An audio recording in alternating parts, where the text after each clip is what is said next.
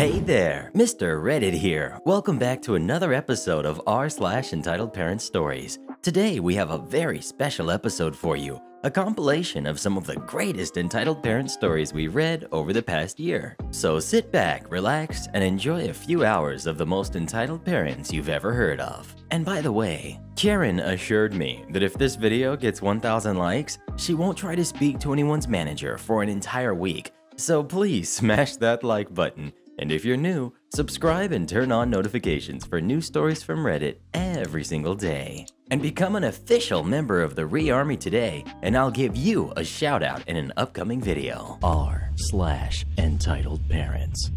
Karen demands I play a more appropriate game so her son can watch. Threatens to have her husband arrest me when I resist. Here's some background info. I go to university in Florida, but my family lives in New Jersey, and I fly back and forth between the two a lot. So it was only inevitable that I run into an entitled mom on a plane at some point. One more quick bit about me before we actually get into the story. I'm 21 years old, but when I'm clean shaven, which is really rare, I look significantly younger. And it just so happens that I felt like shaving a few hours before my flight. This sounds like an obscure detail, but trust me, it comes into play later when Karen mistakes me for a teenager. Cast. We've got me. We've got Karen, the flight attendant, the random passenger on the other side of the aisle, the army dude. This happened in the first week of May when my spring semester ended. I never pay the extra money to choose my own seat, so this always results in me getting one assigned to me. I was flying with Spirit. I usually fly with them or Frontier, and this is how seating works for them. So most of the time I end up in a middle seat, since all the people who choose their own seats would obviously never pick that. However, I was lucky enough to score a window seat this time. This is an extremely popular opinion, but the window seat is my favorite plane seat. Enter Karen and her son. Karen looks exactly how you would expect, and her son is most likely no older than 8 years old. Neither of them made any effort to greet me or introduce themselves, which I didn't mind one bit since I didn't try to talk to them either. I was already playing The Binding of Isaac on my Nintendo Switch with earbuds plugged in, which clearly signaled that I wasn't in the mood to socialize. My flight was pretty early in the morning, and I was really tired. Karen sat in the aisle seat, and her son sat in the middle between us.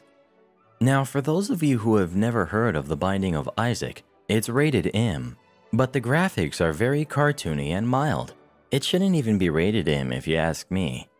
Although I have had people disagree with me on this, maybe I just have a really good tolerance, but not if you ask Karen.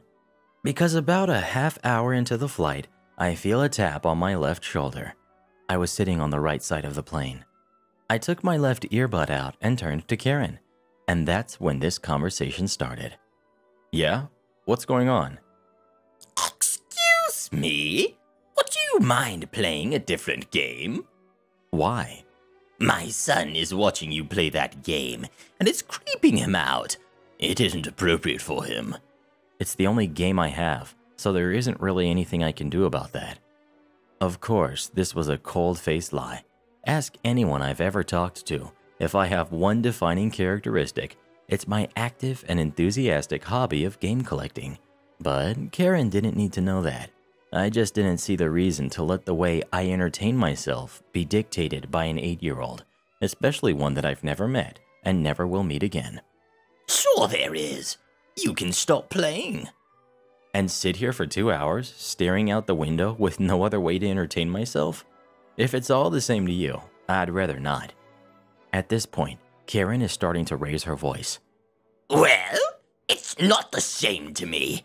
You need to learn to be aware of children around you. Now, a bit more background information about myself. I spent a lot of my time growing up around my little brother and a lot of other kids in my family who were considerably younger than me. And every time I wanted to do something I enjoyed, my parents would always make me dumb it down somehow because I needed to include the other kids. So, long story short, I've really grown to resent commands like this, and hearing one from a stranger caused me to grow especially hostile. Oh yeah, and I hate kids. No, I don't. Your son needs to learn that the world doesn't revolve around him and not poke his nose around where it doesn't belong. In hindsight, I was a pretty big jerk, but I don't exactly have the greatest social skills in the world. Also, Karen was a jerk first and a much bigger one, as you'll see later on in the story, so I like to think I was justified. How dare you talk back to an adult that way? I give my peers the same amount of respect that they give me. I've done nothing but sit here and mind my own business, and I would appreciate the same courtesy. I'm not one of your stupid peers. I'm not a teenager. Those statements contradict each other. I'm an adult too. No, you're not. Are you trying to argue with me over my own age? Then prove it to me. Of course, my first idea was to just say no and try to drop this foolish conversation. But then I realized that she would probably keep bugging me if I did, and my best chance at ending this was proving her wrong. So I took out my driver's license. I began to reach over to hand it to her, but I was barely halfway through the motion before she impatiently snatched it from my hand. This is fake. My husband is a cop. I'm having you arrested when he picks us up at the airport. Well, it's real, so have fun wasting both of our family's time. Now, in Karen's defense, I was named after my dad, who was named after his dad, who was named after his dad. So my name does sound like that of an older person and is very rare in my generation. So I guess it's somewhat plausible for her to think that I got a fake ID with an older person's information on it. No, it's not. I bet you use this to get into bars, just like everyone else your age. Well, yes, I do use my ID to get into bars, and so do most other 21-year-olds. So that makes perfect sense to me. Shut up, you criminal. I'm not giving it back. That's some intense language. You need to learn to be aware of the children around you. Karen was clearly furious, but didn't even want to entertain me with a response, so I didn't say anything else either. At this point, she was quite literally stealing my ID, and I obviously had to do something about it. So I decided to wait for a flight attendant to come by so I could tell her what was going on. In the meantime, I decided to continue playing The Binding of Isaac, knowing full well that this would upset Karen, since it was the original root of the situation, and it visibly did. However, instead of saying something to me again, she decided to push the button that summons flight attendants. In hindsight, I should have done that when she stole my license, but I forgot that was an option at the time. I have my earbuds attached to the game as usual, but this time the volume is all the way down so I can eavesdrop while looking like I have no idea what's going on. Enter flight attendant. Excuse me? That kid in the window seat is disturbing my son. Please make him stop. Flight attendant looks at me skeptically. He doesn't look like he's disturbing anyone. Yes, he is. He's playing an inappropriate game, and my son is watching. Make him stop. There isn't a policy against video games as long as they're in airplane mode. If your son doesn't like the game, he shouldn't be watching it. Karen is probably about to say something, but now I decide to butt in. Does that mean that there isn't a policy that allows someone to steal my driver's license if I'm playing a game that she deems inappropriate? No, there's nothing like that. Well, clearly she didn't get the memo. Flight attendant turns to Karen. Ma'am, did you steal his driver's license? What? No. How dare you accuse me of such a thing? Are you really gonna believe a stupid kid over me? I give flight attendant a smirk, and she shoots me back an understanding smirk. At this point, she realizes that she'll need to appease Karen until the time is right. Okay, ma'am. Give me a few minutes to speak to the captain. I'll see what I can do about your situation. Flight attendant walks away and comes back to our row a few minutes later. There's a seat available in first class, or whatever Spirit calls those seats.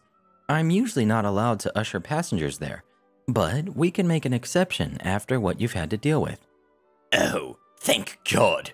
This rotten teenager has been ruining my flight. I wasn't talking to you, ma'am. Looks over at me. Sir, would you like to move up to first class with no extra charge? I flash a grin at Karen, then look over to flight attendant and subtly shrug as I say, "Well, if you insist, how can I say no?" "Great. And also, ma'am, it would probably be in your best interest to give him back his driver's license." He's lying. Why would I want a teenager's ID? Enter random person who stands up and starts talking to flight attendant. "Excuse me, ma'am. I've been listening to what's been going on. This woman demanded to see his ID and then loudly announced that she wasn't giving it back." He's lying. Turns to random person. Of course you would take his side, you jerk. Now shut up and mind your own business. Now, two other nearby passengers stand up and start to take my side and random person's side.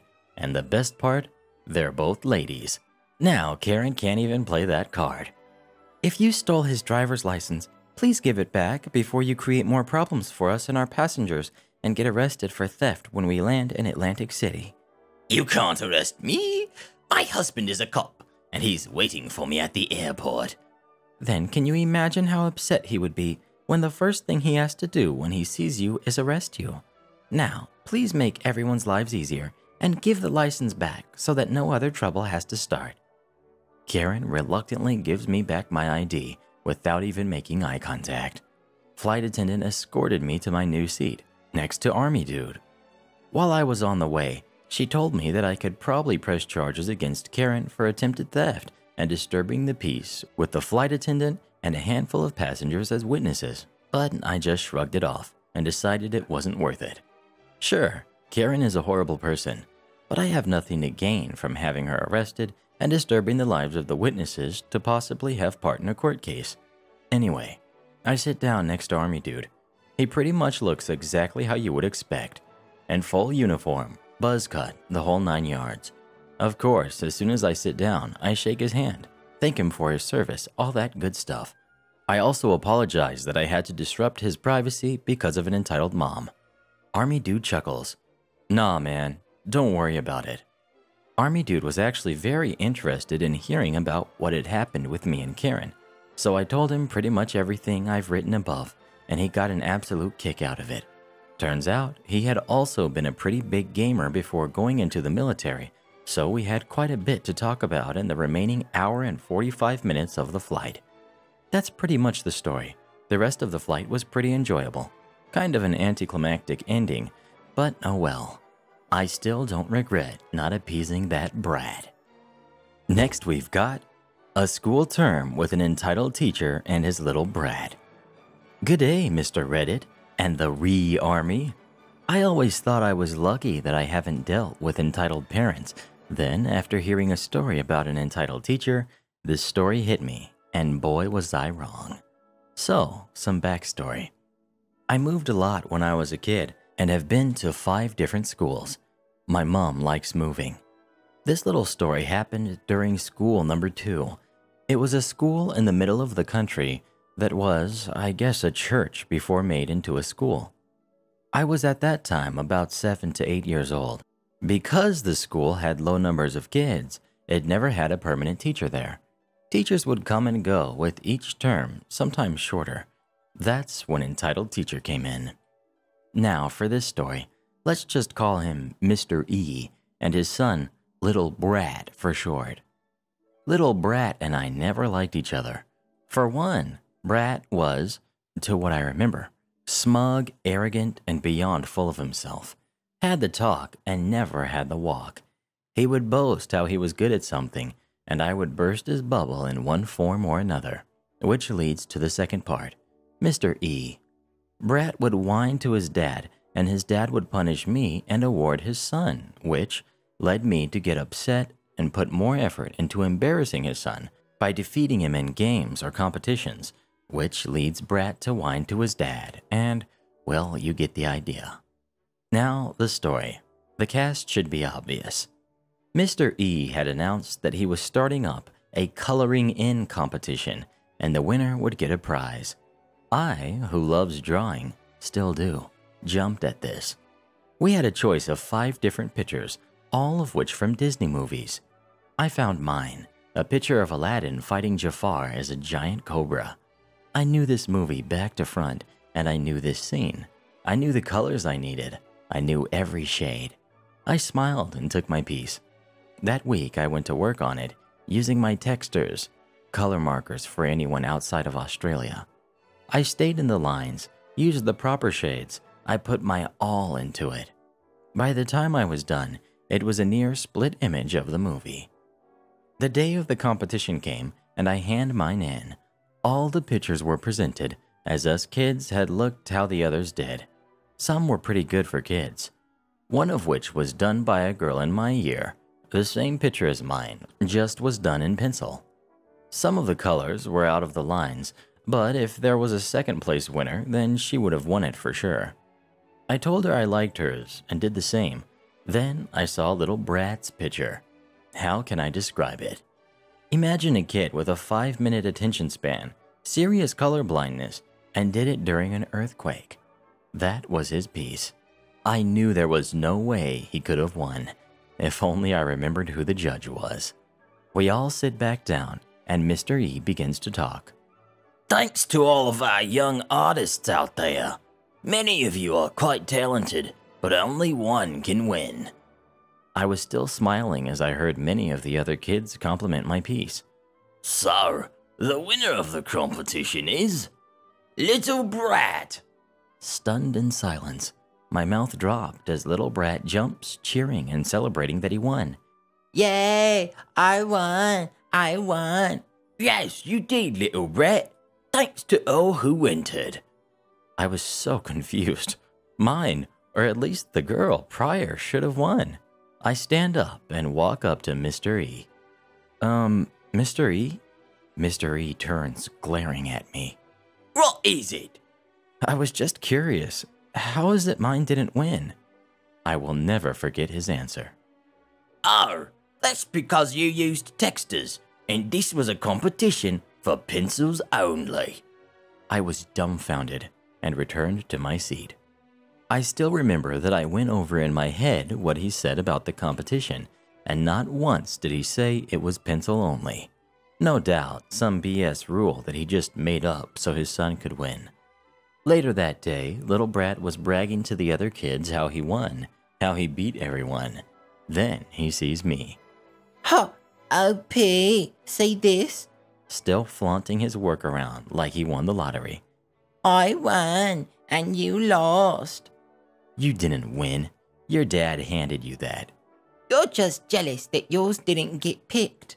Yours got picked because your dad is the teacher. Several ohs can be heard from the other kids, smiles on their faces. Even they knew I was right, and little Brat ran off back to his dad. I got extra homework from Mr. E that day, no doubt for upsetting his baby. Little Brat and I continued our back and forth after that. Small things like how little Brat bragged he was the fastest in school. We all race. I win, only to get disqualified due to cheating in a leg race. Figure that one out, Reddit. And his son gets rewarded. The cycle continued until eventually the next term, Mr. E and little Brat weren't there, and the school closed shortly after for having low numbers. I never saw little Brat and Mr. E after that, and don't know what happened to them. I hope little Brat grew out of it and is now a decent man. For his dad, Mr. E, if you're reading this, take a long walk off a short pier. Oh, and Mr. Reddit, if you want to use this in your video, you have my full permission. Next we've got, even Santa is only human. Hi, Mr. Reddit. We all know that entitled parents just don't get it. In my 10 years as the man in the red suit, I meet a lot of families. Some I remember more than others. Reading your post reminded me of one story which happened circa 2015. This is my first post on this subreddit. Australian. English is my first language. On laptop, on Dancer, on Prancer. My spacebar will misfire occasionally, but I'll correct where I can. In Australia, Christmas happens in summer. Now, because we are part of the British Commonwealth, we historically celebrate Christmas like Europeans, which means fake snow and 30 degrees Celsius heat, and setting puddings on fire. Who doesn't love that? It also means that every Karen takes their spawn for their annual pilgrimage to be traumatized by the man in the red suit. Please don't get me wrong, I really like being a mall Santa, and I'm something of a method actor. I do my research on Santa's history, and I even give him what I think is a regionally appropriate accent. Anyway, I'm rambling. Our story takes place in the Santa enclosure of an anonymous retail outlet. Being summer in Australia and spending 6 to 8 hours in a padded suit with no breaks can test one's endurance. This year was a challenge, as during my quiet periods, my land whale of a photographer on the shift would sit directly in the flow of my air conditioner, complain she was cold, turn off the fan, and forget to turn it back on when it was time to take a photo. The store may have been air conditioned, but I certainly wasn't. Thank God for my elves. Our cast. We've got me, friendly neighborhood Santa man. We've got Jan. If Karen had a sister just as evil as her, it would be Jan. Not her real name. We've got Elf, the best elf ever. We've got Spawn 1, who's about 5, Spawn 2, who's about 4, and the Hatchling, who's a Spawn who's about 3, and the store manager.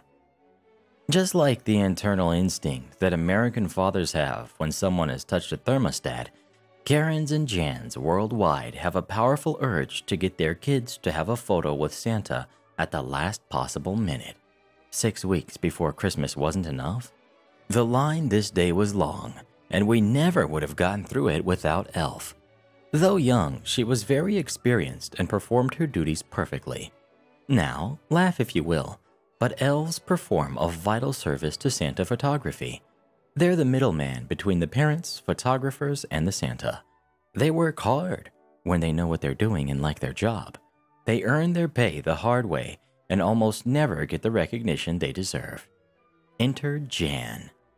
Now, we have Karens in Australia, but as mentioned, I imagine Jan to be a sister of Karen, just as evil with a twist of being easily triggered and a dash of "we only eat organic food" vibe. I had dealt with this Jan on the previous year and gave a secret signal to Elf to watch out for this one, as we knew she was going to be a handful. Hi there.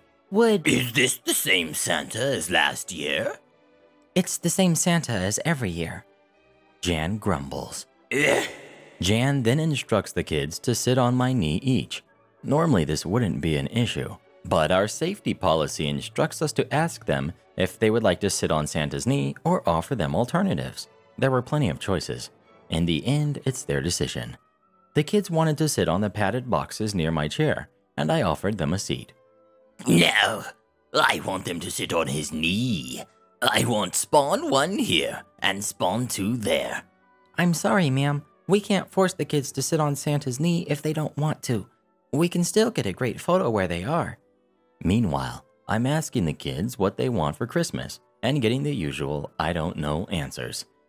You two, get on his knees. Now! I need to get Hatchling out of the stroller. The Spawns know it's not worth arguing, and in true Santa tradition, I help them up to a lap each. They're not used to sitting like this and are having trouble keeping their balance. I steady them where I can, and then Jan brings out the hatchling, 1.5, maybe 2 years old. Jan decides that the best place to put hatchling is right in the middle. A huge no in our industry. I say in character. Oh, I'm sorry. I can't let little hatchlings sit there. Why not? It wouldn't look appropriate. And it looks like I need both hands to steady your sons. They're obviously not comfortable where they are. Maybe they can sit on the arms of the chair, and I'll have both hands free to hold hatchling. No, I want to put Hatchling there so my children are even. And would you stop using that ridiculous voice? They know Santa isn't real. Me still in character. Then you're just holding up the line. Why did you even come for a photo with me? Jan shoots me a look that could redefine the triggered meme, and with the length of the line, Elf stepped in to hurry things along. They look like big, strong boys. They can keep their balance for a good photo while Santa holds hatchling. Not wanting to deal with this anymore, Jan passes Hatchling to me, and I cradle him high enough for the camera to see. Hatchling has now realized who he has been passed to. The fear sets in hard, and Hatchling begins to bawl. Spawn 2.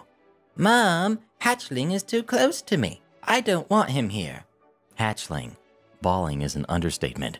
No child in all my years as a Santa has ever had a pair of lungs that powerful. The screams filled the whole floor of the store. Spawn 1. I don't want to do this anymore. Jan. Sit down, bloody smile. I'm going to get a photo this year. Spawn 1. I don't wanna. Leg flailing Milldown. Spawn 2. Ah! Spawn 1 is kicking me. Cue second Milldown. The screams were enough to get the store manager out of her office. While I did put her in the cast, I can't remember what she said over the 3 screaming banshees I'm balancing. Believe it or not, I'm actually finding this funny. So are some of the parents in the line.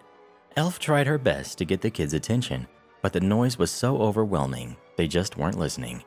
They wanted out. Now. In the end, the screaming was too much. Jan gave in, and the photographer took the screaming photo. I did see it floating around on the Today Show Australia's Facebook page, but haven't been able to find it since. Jan collected her brood, and Hatchling's bawling stopped the moment Jan picked him up. They slunked off back into the abyss that belched them. From there, the rest of the day was a breeze with the occasional crier, but nothing I couldn't handle. Next we've got Entitled Mom Gets Mad because my girlfriend is asleep on a 4-hour flight and then asks for an upgraded seat. Me and my girlfriend are 17 and decided it would be nice to go on holiday for a week during the school summer holiday. We spoke to both our parents and they said it was fine, and my girlfriend's mom even said they would help us pay for it. So, you know I'm on mobile. The cast.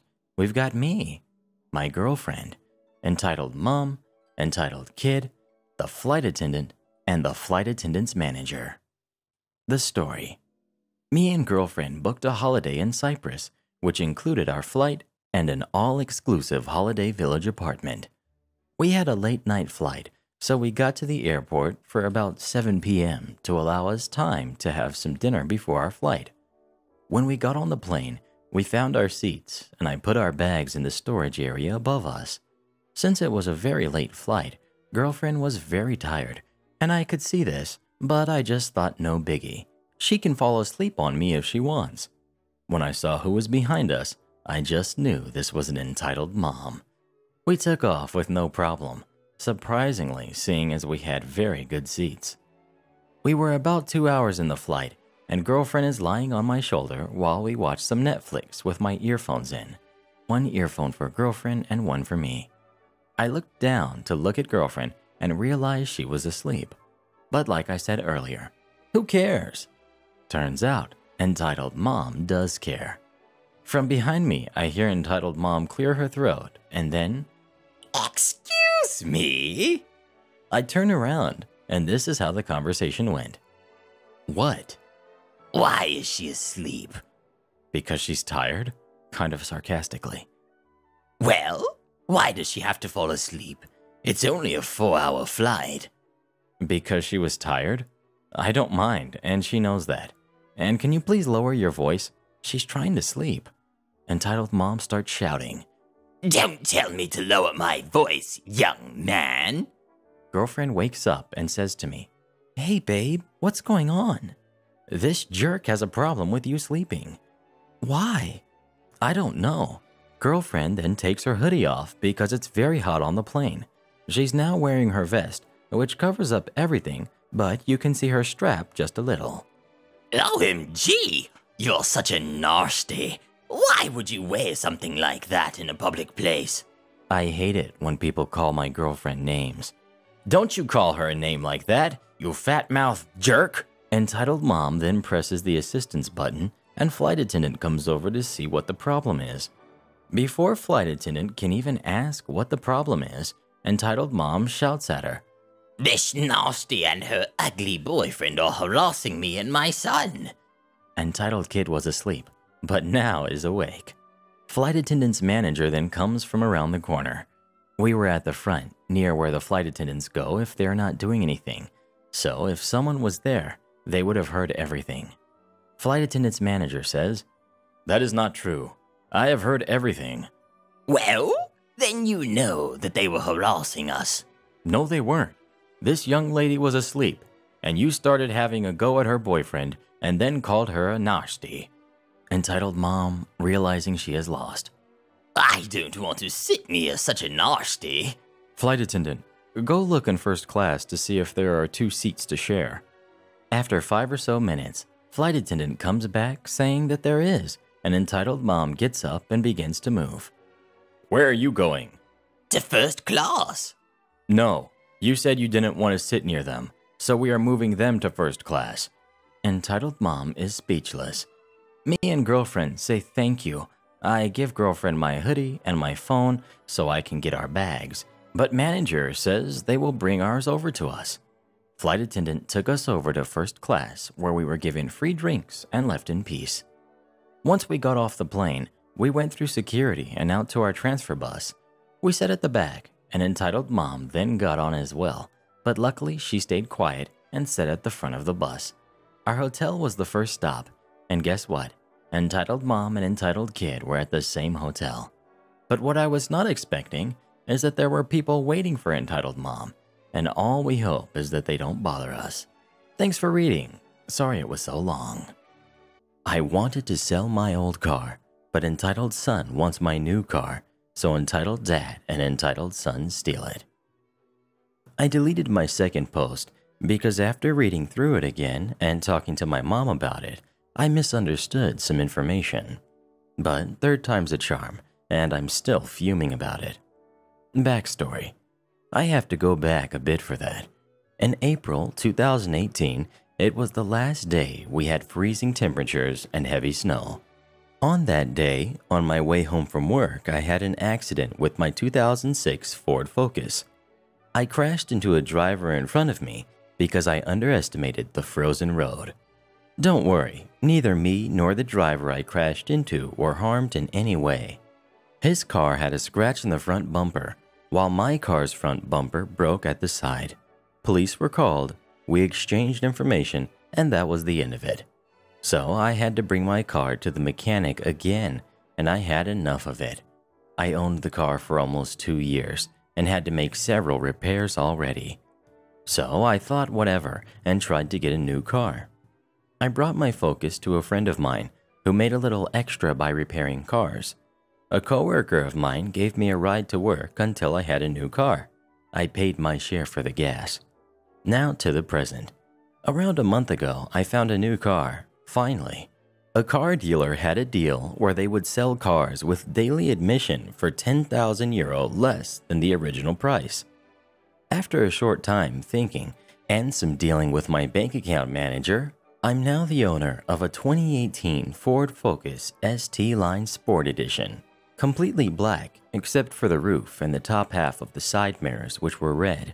The car is great, and when I bought it, they only had around 15 miles. Sorry for the long backstory. On to the actual encounter. After I bought the new car, I put my old Focus up for sale on an app called Auto Scout 24, where everyone can sell their cars for how much they want for it. Of course, depending on age, miles, etc. Most of the damages were fixed. Me and my significant other cleaned it inside and out, but I knew I wouldn't get much for it. So I put the base price at €350 with the option to bargain. In my first post, I told you that I live in the old town of my home city. So in order to not occupy parking spaces and to avoid parking tickets, I parked my car at my grandma's place in her driveway. Her house is on the countryside, so it won't bother anyone, and I could take good pictures for the ad. 2 days ago, while I was at work, I got a call from an unknown number. The guy left a message that he wanted to take a look at the car. I called him back, told him where the car was, and that we could meet there after my shift was finished. He agreed. After I'm done with my shift, I drove immediately to my grandma's place to wait for him. Cast.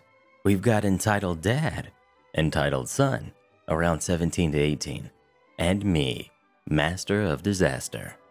and Grandma. Me and Entitled Dad agreed on meeting at 15:30. I was there early, parked next to my old Focus, went inside to tell my grandma I was selling the car today and checked if everything was still all right. Entitled Dad and Entitled Son arrived half an hour later than agreed, explaining the place was hard to find. I shrug it off because I could tell they weren't from around here. So, me and Entitled Dad take a look around the car. I explain everything to him, fix damages, etc. He asks me about how many miles, etc., the usual stuff. When I talk with Entitled Dad, I notice that Entitled Son wasn't paying any attention. The car was supposed to be for Entitled Son, according to Entitled Dad. Entitled Son rather likes to take a look at my new Focus instead. Dang, that's a nice ride. Thanks. Can I take a ride? Now, I'm very picky if it's about my new car, but who wouldn't be? And by the way, I had a feeling he didn't have his driver's license for very long. Sorry, not happening. I just got the car a few weeks ago. Come on, let the boy have a little fun. Sorry, still not happening.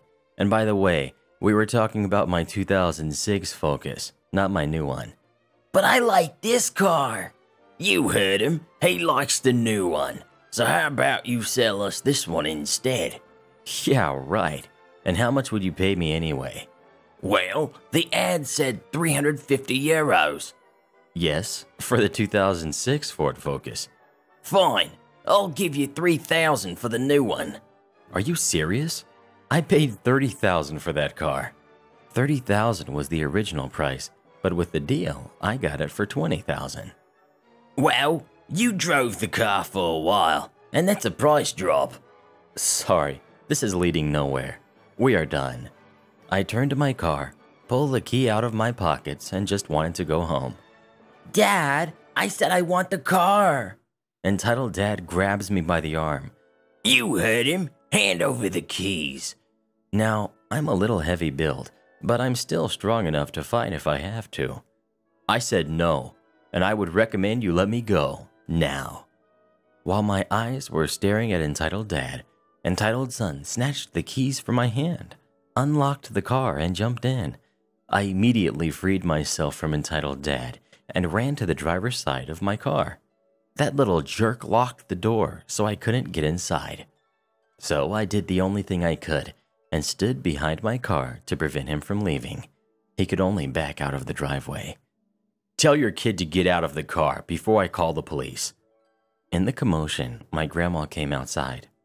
What's going on? Grandma, go inside and call the police. They're trying to steal my... I couldn't finish because Entitled Dad shoved me aside so Entitled Son could drive away. Well, he surprised me. I hit the ground hard and they drove off in my car, while leaving their car behind. I immediately grabbed my phone and called the police. As I mentioned in the backstory, my new Focus was completely black except for the roof and the top of the side mirrors, which were red, which means that car stood out among the most which are around in our home city. It took the police 10 minutes to arrive. One of the officers took my and my grandma's statement, while the other one radioed his colleagues from the neighboring towns the description and license plate of my car. About an hour later, Entitled Dad and Entitled Son came back to the house with my car. The two policemen pulled them out of the car and cuffed them. Entitled Dad tried to talk him and his son out of the situation by telling the police they only did a test drive. The police had none of their BS and escorted them away. They asked me if I wanted to press charges, and I agreed. More importantly, I checked my car for damages. It had around 20 miles more than before, and I found ash and cigarette burns in my back seat. I still have to wait for a court date, and if possible, I'll keep you updated. P.S. Their car was later picked up by the wife of Entitled Dad, who told me she is sorry for their behavior. Little update. I have an appointment with my lawyer this Thursday. I'll keep you updated. Next we've got Entitled Mom wants to skip the line, but gets a lot more than she wanted. Edit. Conversion for temperature. 35 degrees Celsius is 95 degrees Fahrenheit. Long-time lurker, first-time post. A few need-to-know details. It was very hot. It was about 35 degrees Celsius, but it felt like 44. Important detail for later. So I was standing in line at the checkout at my local supermarket. I think in total I had about 10 items, some frozen goods, drinks, and snacks. I usually tend to take out one of the buds of my phone, so in case someone addresses me, I would hear it. At this time, the woman at the cash register was taking care of the payment of one client, and there was one person in front of me. And then suddenly, she appeared. The entitled mom in this story. Now honestly, she didn't look it. She didn't even give off a mean vibe or anything. Even the way she started talking to me was overall nice and polite. At first. Excuse me, do you mind if I skip ahead? I'm in a hurry. Now, in general, if somebody politely asks me this, and I don't have any urgent business of my own, I usually don't mind. This time, however, I didn't have that many groceries, so her delay would be at most a few minutes, while she was pushing a fully loaded shopping cart in front of her. So if I would have let her skip, I'd probably still be in the store for another 10 to 20 minutes. So I politely decline and tell her I will hurry as much as I can. Of course, this was a great offense. I had not given this woman her entitlement. She blew up instantly, yelling and screaming at me that she was in a hurry and, not kidding here, had to be home in time for her shows. Now at this time, I would like to point out that during this rant, she only said she had to be home in time for shows and that were very important to her. There was nothing else making this urgent for her. This is important a bit later. Now, while this woman was going off, the person at the cash register went into ignore mode and just started scanning my groceries, which I loaded into bags while the entitled mom was going on about how I was garbage and they should have me banned from the store. Now, this should have been the end of it. Just turn around and go home and forget this happened. But then she said something that, 1, made me almost want to off her, and 2, made this a postable story. While I was walking away, just about to put the earplug back in, she yells, If you pass by my car, tell my son you're the reason he has to wait another half an hour for me. Now, I'm not an extremely smart person, but in this moment, my brain made some connections quickly. What I realized was that 1, again, it was very hot outside. 2, this woman had been in the store for a while, judging by the amount of groceries. And 3, the entire parking lot of this store had almost no shade. 4, it was about 2 p.m., so the sun was just over its peak. I rush outside and start running past cars, scanning them for kids inside. Thankfully, one of the first cars I pass has a small kid laying in the back seat. This kid is as pale as a ghost, sweating like crazy, and it looked like he was only half conscious.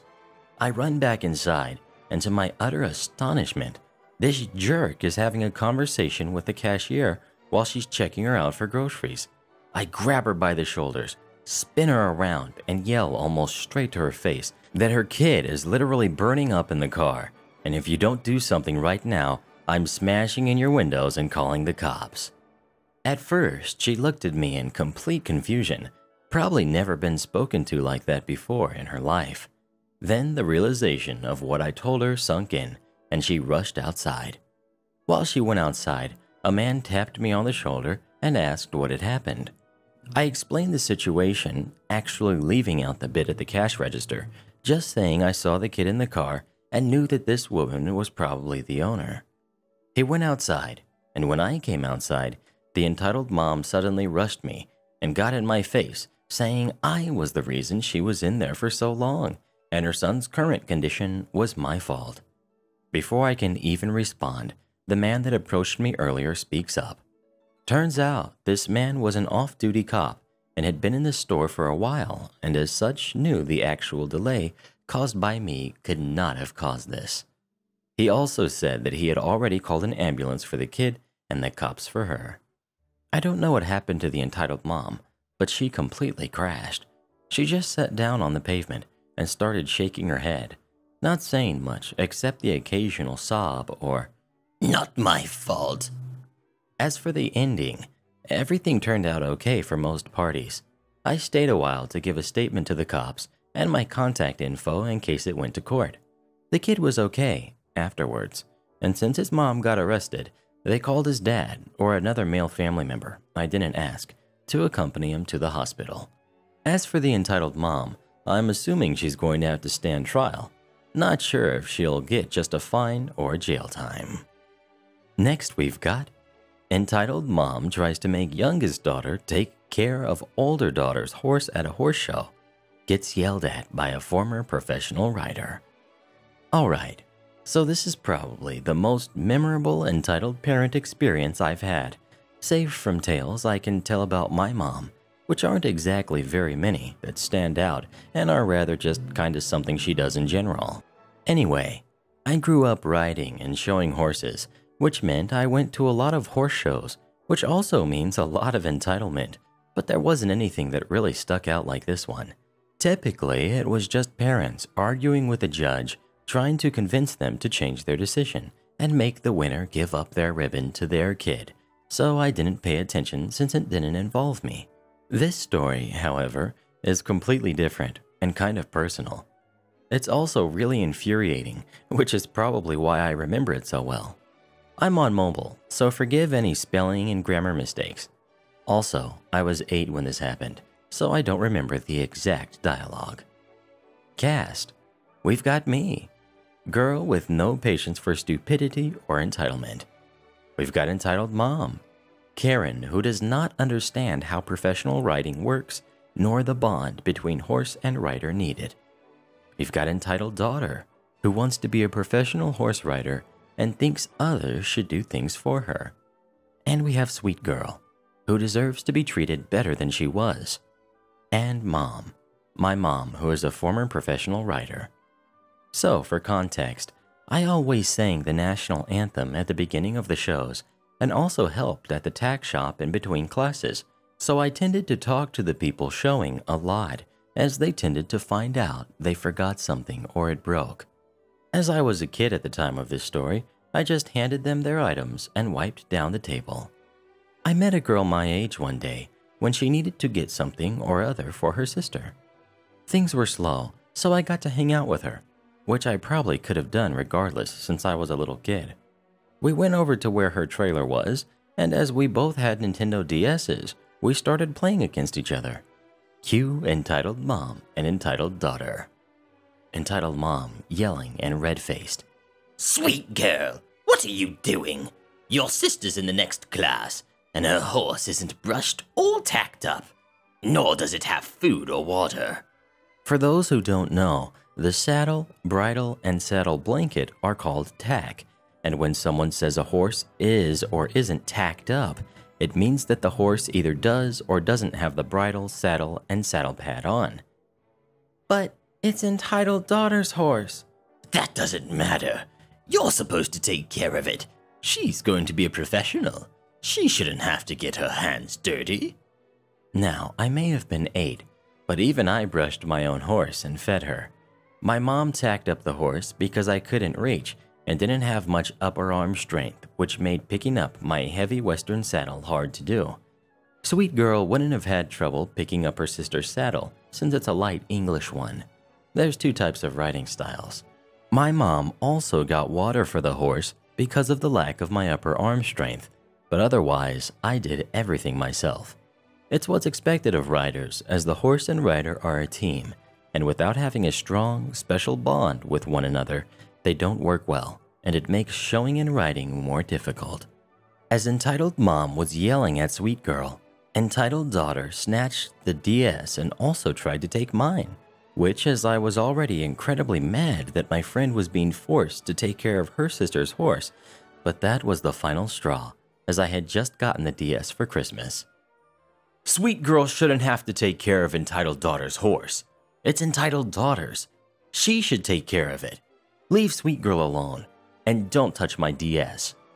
That did not fare well with entitled mom. She grabbed me by my hair and dragged me to my mom's trailer. Your brat here just started yelling at me because I told Sweet Girl to take care of Entitled Daughter's horse. Entitled Daughter shouldn't have to take care of her horse. She's going to be a professional one day, and they don't do that. They have others do it for them. You should teach her to mind her own business and not lecture adults on their parenting. My mom turned red, and fun fact, my mom used to be a professional rider. She even almost made it to the Olympics, but found out she was pregnant with me and quit, which also gave a friend of hers her spot in the Olympics. My mom knew what it was like to be a professional rider and what they did, which was take care of and tack up their own horses. She also used to help teach and train riders and had always emphasized the bond between horse and rider. Well, Sweet Girl shouldn't be tacking up Entitled Daughter's horse, especially if she wants to be a professional. You need a strong bond between horse and rider if you want to make it there, and you also need to take care of your own horse. I know, I used to be a professional. Entitled Mom left, and Mom took me back home because she was extremely mad. I wish I could say that after being told by a professional to take care of her own horse, she did, but unfortunately, Sweet Girl was still forced to take care of her sister's horse for as long as I continued showing. I don't know what happened to her after I stopped, but I hope she's doing better. I also feel really bad for Entitled Daughter because she'll never know the joy that comes from spending time with your horse. Oh well, her loss in more ways than one. And our final story of the day. Let my kids play with your bike. Hi, Mr. Reddit. First time posting, long time viewer. I love your videos and hope to see some of my stories on your channel. I wasn't sure where to put this story. I was going to post it in Entitled Parents, but it didn't work, not sure why. Obligatory mobile and grammar warnings. English is my first language, but as you'll see, I'm bad at it. I won't be putting in any dialogue because this is my husband's story and I wasn't there. Our cast. We've got my husband, and we've got the good-for-nothing cop, and Entitled Mom. Husband rides his bike to work because we currently do not have a car. On this particular day, he had just locked it up and was about to head inside to clock in when 3 kids started messing with his bike. He noticed who he assumed was their mother, who was paying very little attention to them, and asked her to tell her kids to stop. Entitled Mom told him that he can't tell her kids what to do and that they could do whatever they want. While this was happening, another parent passed by with his son, who was younger than Entitled Mom's kids, and he wanted to touch the bike too, but his father told him not to. Kudos to that dad for actually teaching his child not to touch other people's property without permission. Now, husband is a bit of a hothead and really doesn't like when people touch his things. He told Entitled Mom that he wasn't, but she should teach her kids to be more careful because other people could have weapons, might hurt them for touching their things. Entitled Mom took that as a threat and said she'd call the police, but finally got her kids away from husband's bike. Husband told her to go right ahead, thinking she wouldn't actually do it, and if she did, that the police would be on his side. Unfortunately, he was wrong. Entitled Mom did call the police and was able to tell her side first, probably telling the good-for-nothing cop that husband had threatened to hurt them. When husband told his side of the story, good-for-nothing cop asked him if he knew that Entitled Mom's kids were autistic. Don't beat me up for this. I have many family members on the autism spectrum, but neither of us think that's the truth and that it's just something Entitled Mom used to keep the cop on her side. Husband said Entitled Mom didn't tell him that, but it shouldn't matter, and he had every right to protect his property. Good-for-nothing cop asked him if the kids had damaged the bike in any way. Husband said no. Cop asks if they were trying to steal it. When again husband said no, cop told him that when kids see a bike, they see it as a toy, and he had no right to say anything at all. Husband told the cop that not only was it his only way to work, but he had had issues with people messing with the gears and tires before, and because of it, has almost crashed because something he didn't notice until it was almost too late. Thankfully, he hasn't been in any very serious accidents. Cop said that this didn't matter, and husband should keep his threats to himself. Thankfully, husband didn't get arrested, but I guess it was a win for the entitled mom anyway. Also, husband wasn't threatening them and is trying to be more careful with what he says to people. Unfortunately, some people will just have to learn the hard way. Entitled mom stealing a child's Starbucks. A little background.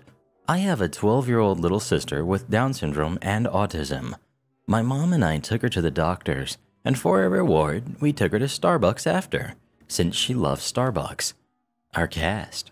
We've got entitled mother, entitled kid, about 6 or 7 years old, my little sister, and the barista. So, me and little sister got into Starbucks after the appointment while my mom stays in the car. She recently had a back surgery, so we don't want her moving too much unnecessarily. We got inside and I ordered a drink for me, my mom, my daughter at home, and for my sister.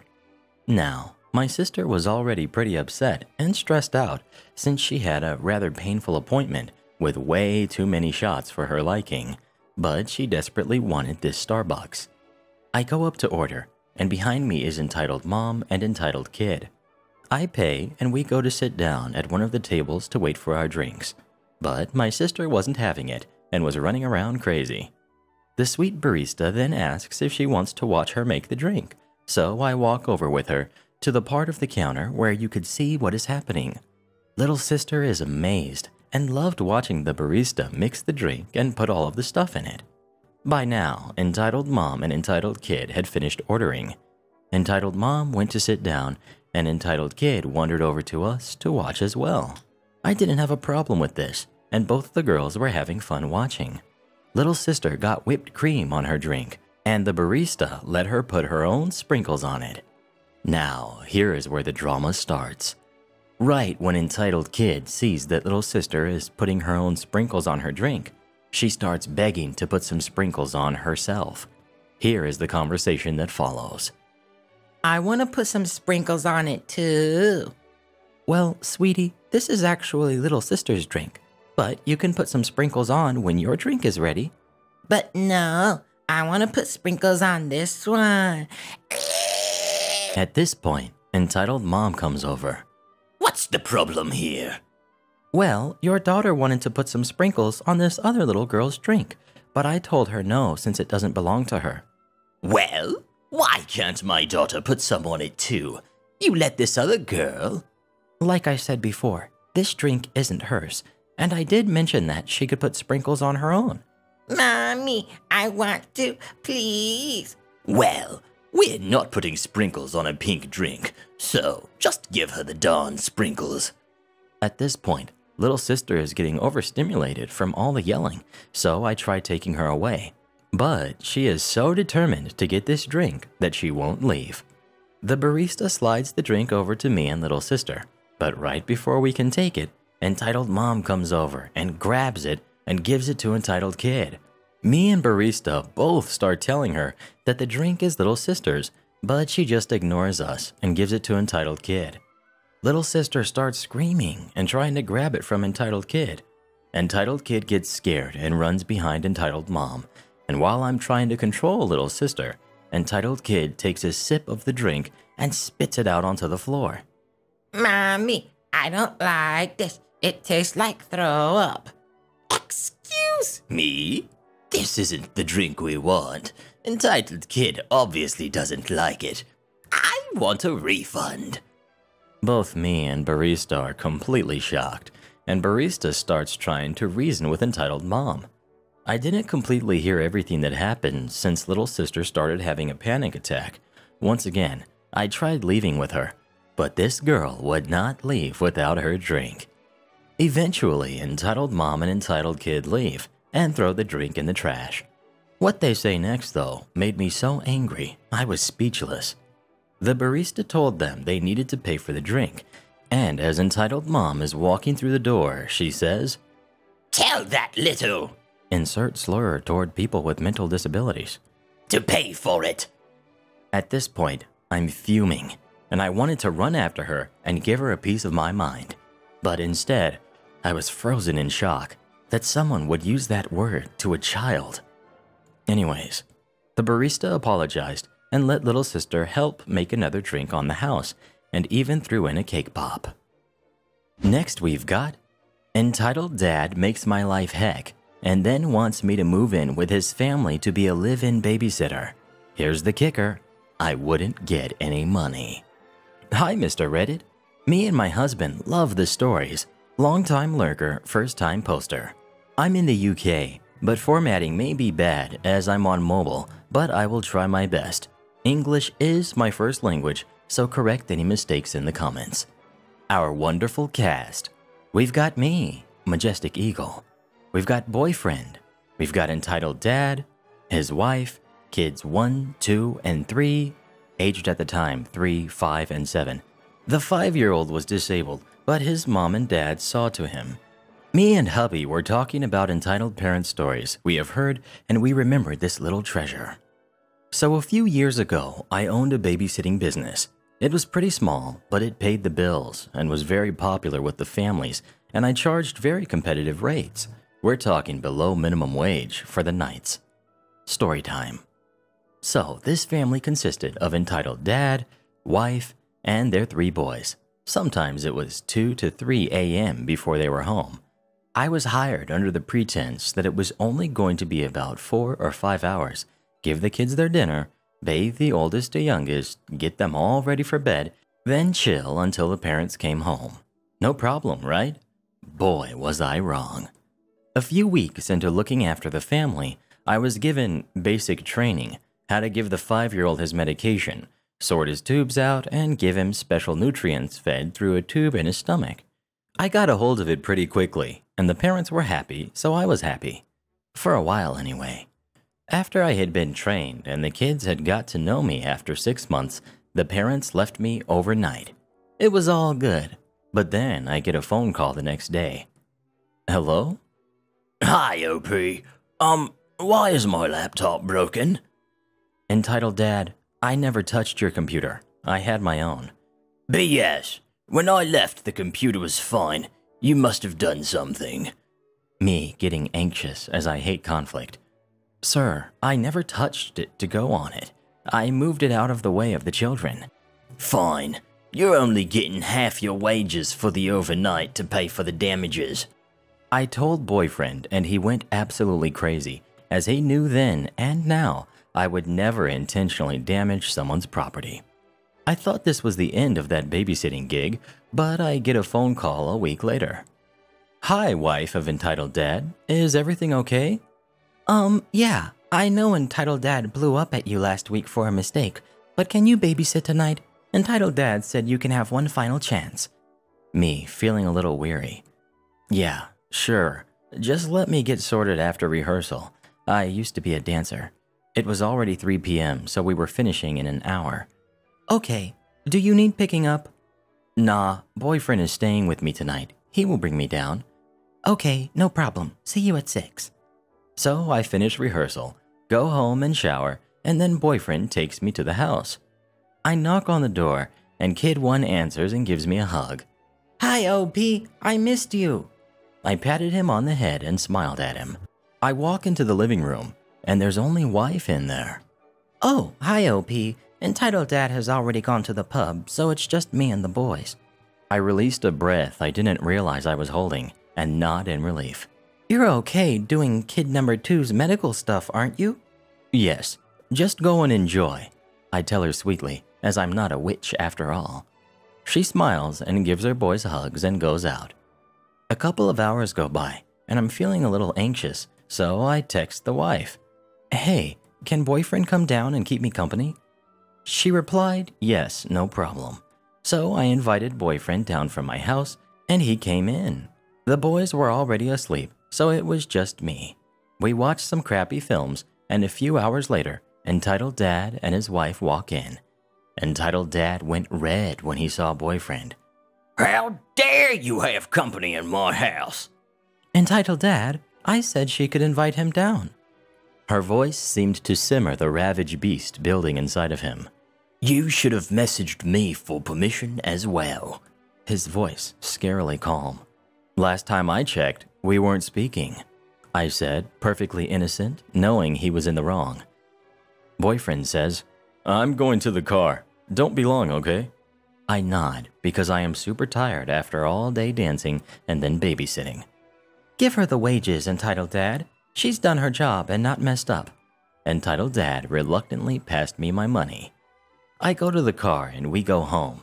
Entitled Dad glaring daggers at me while we pulled out. I'm almost in tears because I feel like we're not done and something is going to happen. Boyfriend says, It will be okay, love. Things will work out for the best. We go to bed and are happy. The next morning, I wake up to 5 missed calls from Entitled Dad. I text him, What do you want, Entitled Dad? You brought a man into my house without my express permission. Tell me why I should rehire you. I tell my boyfriend to call the police. By now, I'm done with this crap and don't care which way this goes. I tell Entitled Dad, I'm not bothered, Entitled Dad. I have other families that are more grateful than you are for a cheap babysitter. He calls again. This time I answer and put it on speaker. He's raging down the phone, making threats to the love of my life, and I snap.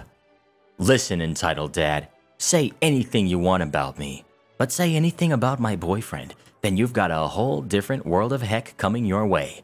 You know what? I quit, and I'm changing my number. You can't quit. You have a contract.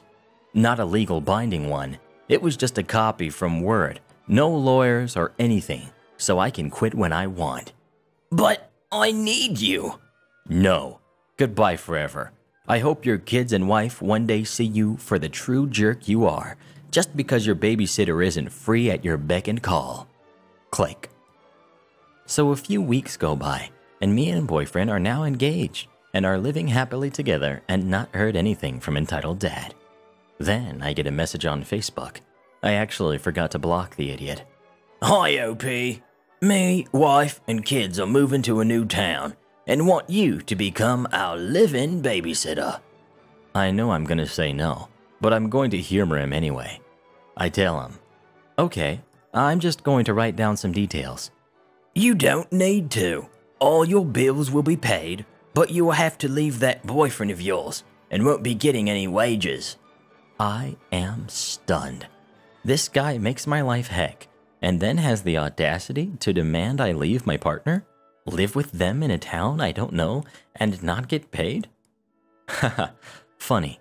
So, I'm not going to get paid. How do I get new clothes, toiletries, and have savings, and you're expecting me to live in a town I don't know? Yes, and we will pay for it all. Let me think about this. Absolutely not. I'm done with your antics. I'm done with you. Find a new babysitter. But I'm telling you now, you will find absolutely no one as cheap as me. And blocked. It's been 6 years now, and not heard anything from them. Me and boyfriend got married in 2016, and we celebrate our anniversary later this month, July. Just over a year after we married, we were blessed with our beautiful son in Christmas of 2017. Next we've got Entitled Mom tells me to keep my opinion to myself and then tries to trip me. Hello, Mr. Reddit and all-powerful Re-Army. I did post this story on the Entitled Parent subreddit, but I wanted to share it here as well. Feel free to use it or not. It's not that interesting. English is my only language, and spelling isn't what worries me about this or any post really. I am very dyslexic, so how I phrase things can make reading my stories a little difficult. I have been bullied into removing posts before because of this problem. I work hard on making sure everything is as clear and concise as possible, but I'm only human.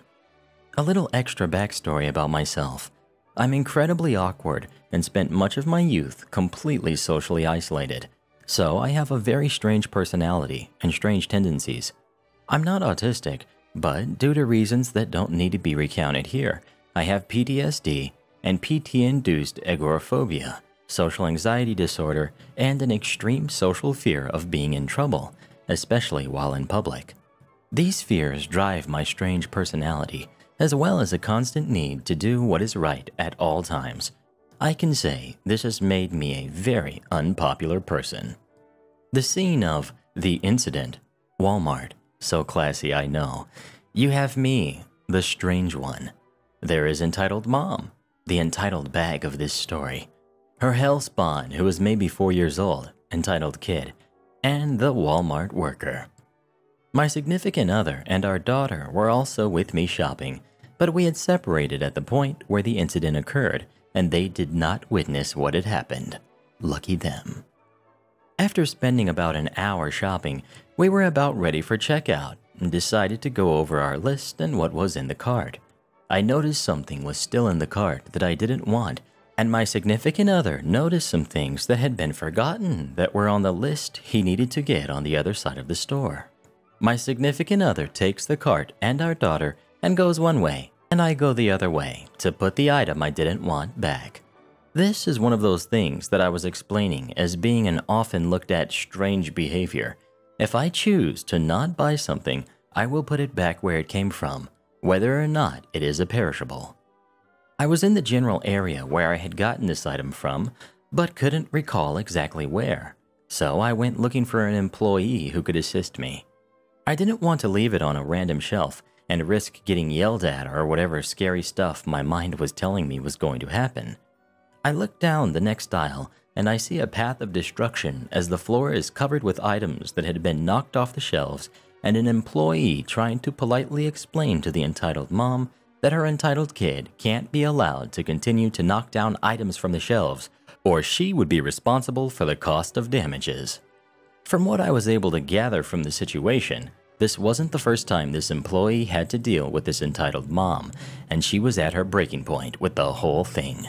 Of course, saying anything to an entitled mom can set them off like a gunpowder keg, and this lady was just waiting for an excuse to explode, and she did just that. She went into an outrage, and she started screaming craziness at the Walmart worker. My son is a darling. He isn't damaging a thing, stupid jerk, entitled mom screeched. The worst part was every time the mother yelled and cursed, the more her son acted out by throwing more items from the shelves onto the floor. The entitled mom actually stamped her feet like a raging bull when she was screaming as well. It was like a strange temper tantrum. At this point, I had enough, and I could see that Walmart worker herself was actually on the verge of tears. I'm not sure where I mustered up any kind of courage, but I managed to and confronted entitled mom myself. Listen here, lady. What gives you the right to talk to an employee like that? It is rude and uncalled for. Not to mention abusive. Can't you see what you are doing has an effect on your son, or are you just that dense? I admit, I may have gone a bit too far with the last part of what I had said to her, but she really upset me. Then entitled mom said, "Keep your opinion to yourself, you stupid girl." I seriously wanted to facepalm on that line. I don't look my age. I never have. I can guarantee that I was older than entitled mom, so I giggled a bit, and I'm sure that was a mistake. So while I was confronting entitled mom, the Walmart worker had started putting some of the items back on the shelves, and she had discreetly contacted security to monitor the situation in case things were to get out of hand.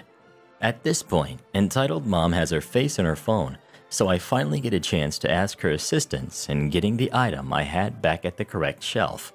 Entitled mom decided that this would be the perfect time to exact some sort of revenge on me for getting mouthy with her, and she attempted to trip me. I managed to not fall, but I was definitely very angry about this. Something I have left out of this story is the fact that I'm disabled, and very obviously so. I have knee braces on both knees, ankle braces, elbow braces, and wrist braces. Although I don't always wear all my braces at all times, I do wear the majority of them and walk with a noticeable limp. After entitled mom started screaming at both Walmart worker and myself again, I turned around to see about the funniest thing ever. Entitled kid was jumping up and down on at least one box of hair coloring, and the mix was everywhere. Security escorted entitled mom and entitled kid out of the store. She was only given a 90-day ban and had to pay for the cost of the hair color. It was one of the more expensive ones as well. She refused to pay when she left. I heard the security desk telling her that even after the 90 days, if she didn't pay, her ban wouldn't be lifted. So she's probably still banned to this day simply because of her attitude. When I returned to that Walmart about 1 month later, they had rearranged the shelves of hair coloring, with least expensive closer to the bottom and the most expensive at the top. And our final story of the day. I quit my job to move out of state to take care of my grandmother. Send my mother packing. So, I've been watching a lot of these videos on YouTube about entitled parents, malicious compliance, etc. Mr. Reddit is definitely my favorite. Oh, thank you, Durable. So I decided to post one of my own. I'm sorry about my English. It's my first language. I'm just an idiot. Plus, I'm doing this on mobile. Sorry if it's long. Cast. We've got me. We've got my mom, entitled and secretly evil. And grandmother, Nana. It's short enough. Let's begin. My entitled mom was heading to a state up north, close to the west coast. Let's just say it's the potato state, to get away from an abusive relationship and drugs because she's pregnant. Big problem where we lived. I decided to join her because I heard that my Nana fell down the stairs to the basement and couldn't get to a phone to call for help, roughly 12 steps. No one was around to check on her for 3 days. She didn't live alone technically, but my cousin, who claims to still live here, never stopped by until I showed up. And my aunt is kinda just fixated on her new relationship and lives with her new boyfriend now. Anyway, when we showed up, my Nana had no idea we were showing up. Big surprise and a lot of fighting with my aunt to let us stay there till we found a place to live. She actually was pretty understanding and generous with letting us stay there because my entitled mom is more than just a black sheep in my family. Only reason was because my aunt really loves and respects me. Not 2 days of us being there, my entitled mom starts yelling at my Nana and accusing her of stealing her clothes, calling her by her first name, which really rubs me the wrong way because of how disrespectful that is, and I know it feels like 1,000 daggers in my Nana's heart. Was just constantly going through all the drawers in the house and even broke the sink because she wanted to fix the plug thing on it. Just a lot of tweaker actions. At this point, my Nana and I both know entitled mom is still using and is starting to get more and more violent and disrespectful. I finally had enough and packed all her stuff up that was in the living room and threw it in her car. I go into Nana's room where the evil side finally comes out. I'm the firstborn and have always stuck by my entitled mom's side. Mama's boy, of course. You've disrespected and hurt Nana for the last time, and you need to leave. I have already packed up your stuff in the living room and the car, and if you need help with everything here, I have no problems helping you, cause I love you, but you can't stay here anymore. I go and start to grab some of her clothes on the ground. Don't touch my stuff. She starts punching me in the face and pounding on my chest like a 3-year-old throwing a temper tantrum. Mom! Mom! I'm stunned at this point and just pushed her back. What is wrong with you? I'm your son. How dare you call for Nana after everything you've done to her? You have no right to bring her into this. You're out of here. I make 2 more trips into the room, grabbing more of her stuff, tossing it into her car, enduring her punching me before she locks the door. If you're not out of here in 20 minutes, I will remove you. Clock's ticking. My Nana says, please don't do this. It's not worth it. No, you don't deserve any of the treatment she's given you. I came here for you, not her. Me yelling back to the room. 15 minutes. Go away, son. I'm outraged at this point. Don't you dare call me that after what you just did. No mother would treat their son like this. You aren't my mother anymore. All I see is a strange monster locked in a room like a darn coward, cause you don't know how to act like a decent human being. To wrap up what feels like a long story that was pretty much summarized, she packed up the rest of her stuff, put it in her car, and decided to wait until I came back from a walk. She tried to say something, but I just cut her off and said, you have hurt me more now than any other time of my life. I walked inside and for the first time in years, bawled my eyes out into a pillow so no one could hear me. I haven't talked to her since. I don't really plan to, and it's actually been quite peaceful for the last month or so. Thanks for kinda letting me vent and listening to my story, even if I don't feel better having written it. Entitled Mom tries to get in my VIP pool party without paying. Hey, Mr. Reddit. I've been watching for a year now, and I finally have my own Entitled Mom story. This just happened, by the time I post this, 2 days ago. My family has an annual pool party at our city's baseball stadium. We planned this event for months in advance and sent out info for people to join our party. Of course, people who do want to go have to pay to get in. So we set in our plans, money, and surprises. The day comes, and the party starts off good. Kids are playing in the pool while the adults mingle near the bar. A few hours pass, and in comes Entitled Mom with her entire family. It was her husband, her 3 boys, one of their girlfriends, and her 2 girls. Entitled Mom used to be close to my mom, but cut ties with her family after the wedding incident. That's another story for another day. They walk in, and I stop them. This is the conversation that follows. Entitled Mom, what are you doing here? I'm here for the party. Really? Do you have $320 to get in? It was $40 per person. It paid for everything at the party.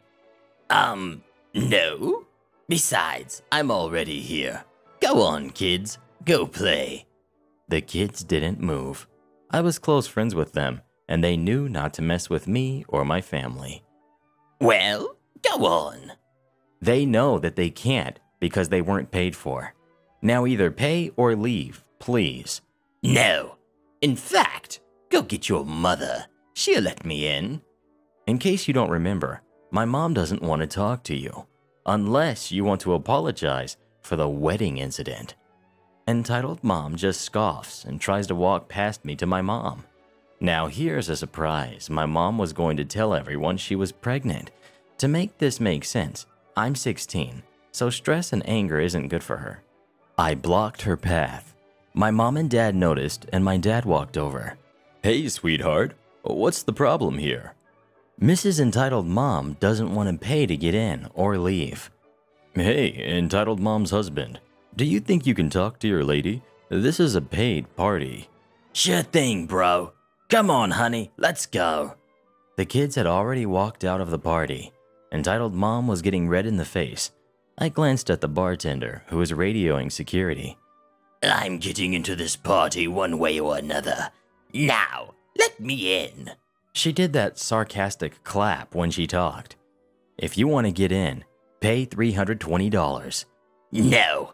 Get out of my way, you brat. She tried to slap me, and I caught her hand. Her husband was standing with her kids, and my dad was prepared to help me when things got dirty. He knew I could handle myself, but he liked to fight alongside with me. Entitled Mom tried to punch me, and I ducked. I still had her other hand. I twisted it and turned her around. I pinned her to the ground, and I saw security coming. My dad traded spots with me, and I talked to the security guards. Few minutes later, the cops arrived. My dad got off of Entitled Mom so the cops could take her. As he does so, she springs up and tries to come for me again. I dodge with ease. A cop tries to cuff her, and she slaps him. Later, she got arrested. They asked if we wanted to press charges, and my mom said yes. I just asked for a restraining order. The party went well, and our surprises were taken greatly. Hopefully, the next Entitled Mom I meet doesn't want to fight me. Next we've got, try to pull malicious compliance on me? Enjoy the backfire. Hi all. Recent lurker and first time posting, so go easy on me. Also, not a native English speaker. I wanted for some time to post this story. However, I've been told by my wife that people might not believe me. I hope it's not too long-winded. Our cast. We've got me. We've got my girlfriend at the time and future wife-to-be. We've got the bank manager, and we've got the bank manager in another branch. It happened almost 20 years ago. I was a newcomer to London, UK. Met my girlfriend. Opened a small business, which didn't last and closed in less than half a year. My girlfriend and I rented and moved in together in a house. At this point, the direct debit for the rent of the house was set up on my personal bank account. This was quite inconvenient, as I had to manage personal finances, business finances, and shared expenses for the house. So the girlfriend and I decided it was time we open a shared bank account. As it happened, our individual bank accounts were with the same ABC XYZ bank. We thought opening a joint shared account would be a piece of cake, right? Wrong. One day towards the end of the month, girlfriend, also self-employed, found time in her busy schedule, and we pop into my bank's branch in the afternoon. There's barely anyone in the bank. I go to the cashier and explain the purpose of our visit. I'm told to wait and someone will be with us shortly. Enter bank manager. Hi, pleasure to meet you. I am bank manager.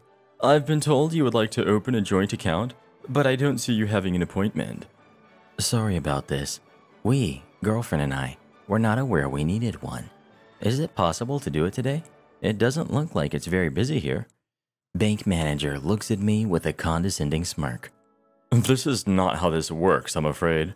We are actually very busy in the back offices, which you don't get to see from here. You need an appointment. How about tomorrow? Me, after consulting girlfriend. Great. Is it possible to do it sometime after lunch then? I only open my business in the morning, and it's the most convenient time for girlfriend and I, because she is also very busy in the morning. As soon as I say this, I catch a malicious glint in his eye. I'm afraid not. You see, those matters can only be taken care of in the morning. Can you do 9:30 a.m.? It's the only slot I have. Otherwise, we might have to reschedule you for another day. It will still have to be in the morning, though. Now this is a bummer, for the above-mentioned reasons. Girlfriend and I need to get this sorted out, and as much as this smells like BS, we decide not to press the issue. I've learned a long time ago not to upset the people who serve me. Tomorrow it is, 9:15 a.m. Girlfriend and I are lined up waiting for our appointment. We bring all documentation we've been asked. Bank statements, photo ID, proof of address, utility bills, etc. Bank manager greets us with a smile and invites us into a small meeting room. I note the table even has small microphones pointing in the direction of each party, presumably to record meetings. This is not an uncommon setup in institutions, so I ignore it. I make a mental note that the LED on the microphone is not on. Bank manager notes how well we are prepared, asks for our bank cards, and starts going over the documentation. He looks up our account details on his laptop and tells us he will not be able to open a joint account for us. In fact, he says, opening a bank account for us will be impossible. I ask why, and here he starts feeding us BS with a voice which, as much as it's condescending, is also polite and sounds almost logical. Almost.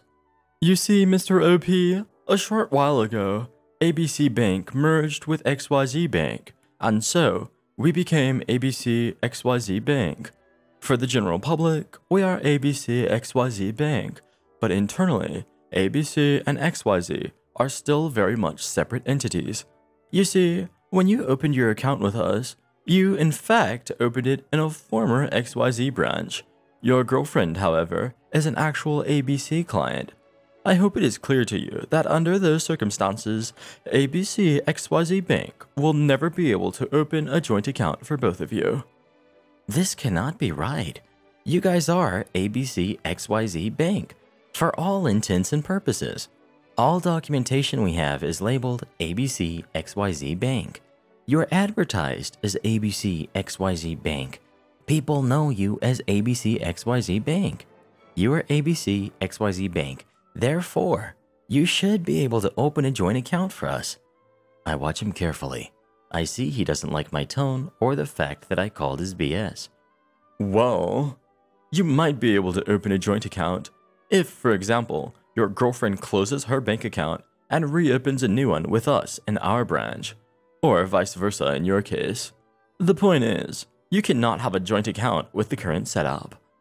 The rest of the conversation went in circles, while he, with his most condescending tone, explained the same thing over and over several times as if he was talking to children.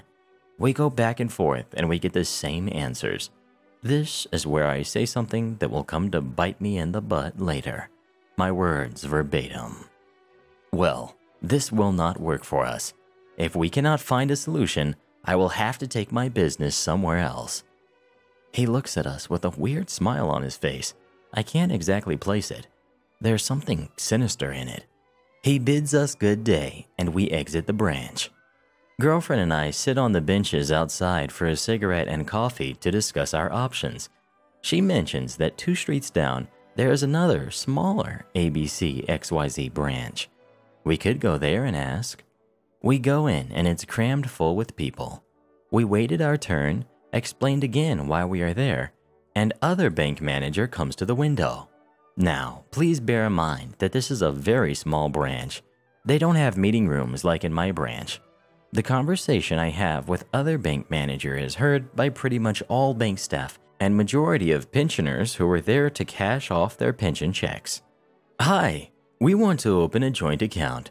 We are both ABC XYZ clients. We went to the large branch down the street and we were told this is impossible since I am an XYZ client and my girlfriend is an ABC. Can you help us, please? I'm sorry? What? I repeat myself. She stares at me and asks me to give her more details. As I start explaining, she calls the supervisor to listen in on the conversation. Their eyes widen in disbelief the more I progress with my tale. I can see them both barely managing to contain their laughter, and yet with professional faces, they patiently wait for me to finish. Who told you this? The bank manager in my branch. Are you serious? Yeah, or at least the bank manager in my branch was. The laughter that followed shocked me. There were tears on other bank managers' eyes, and on quite a few other people too. For a moment, I even thought to myself that they were laughing at me for being an idiot who doesn't understand the internal workings of the bank. I get nervous and I feel a shade of humiliation coming over me. After what felt like forever, other bank manager composed herself. She apologized and said this was the biggest BS she's ever heard in her career. She explains that what we've been told is not technically true, at least to the point where it can affect the customers. Apparently, ABC XYZ are still reconciling a few things internally, but opening a joint account is not an issue and offers her help. We accept. She explains that my girlfriend will be the lead name on the account since she was the original ABC client. That, she assures me, in no way will affect us.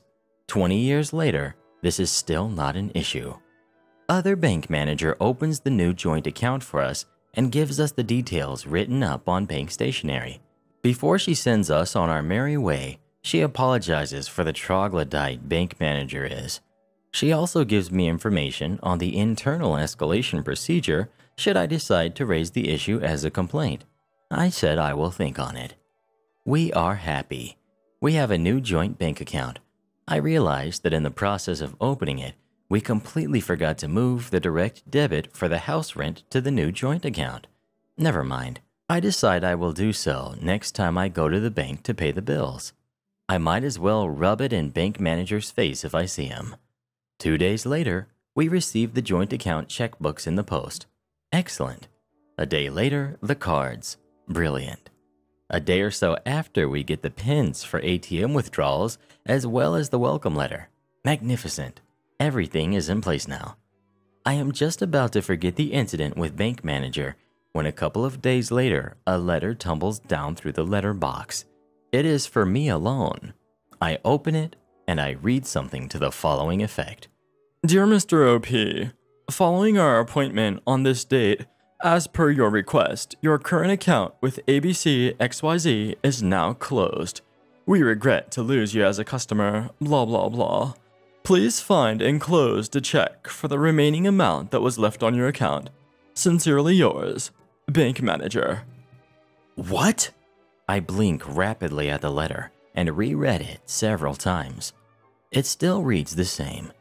This guy closed my account. This means the rent for the house will go unpaid. My mobile phone bill too. The inconvenience exceeded the fingers and toes I could count on. My fury knows no bounds. The next day, I don't open for business again. First thing in the morning, I am in front of the bank with the letter he sent me and asked to see him. He popped out of the back offices.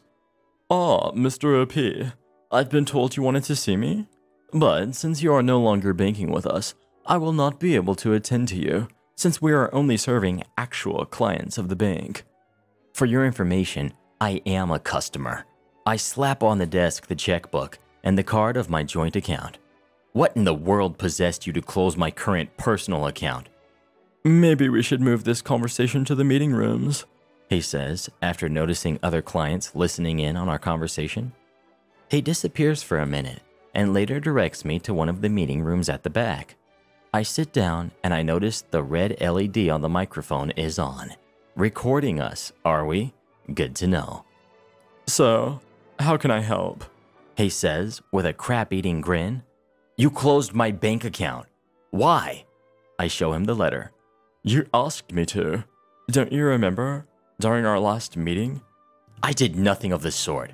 Yes, you did. You said you were taking your business somewhere else. How could you not remember?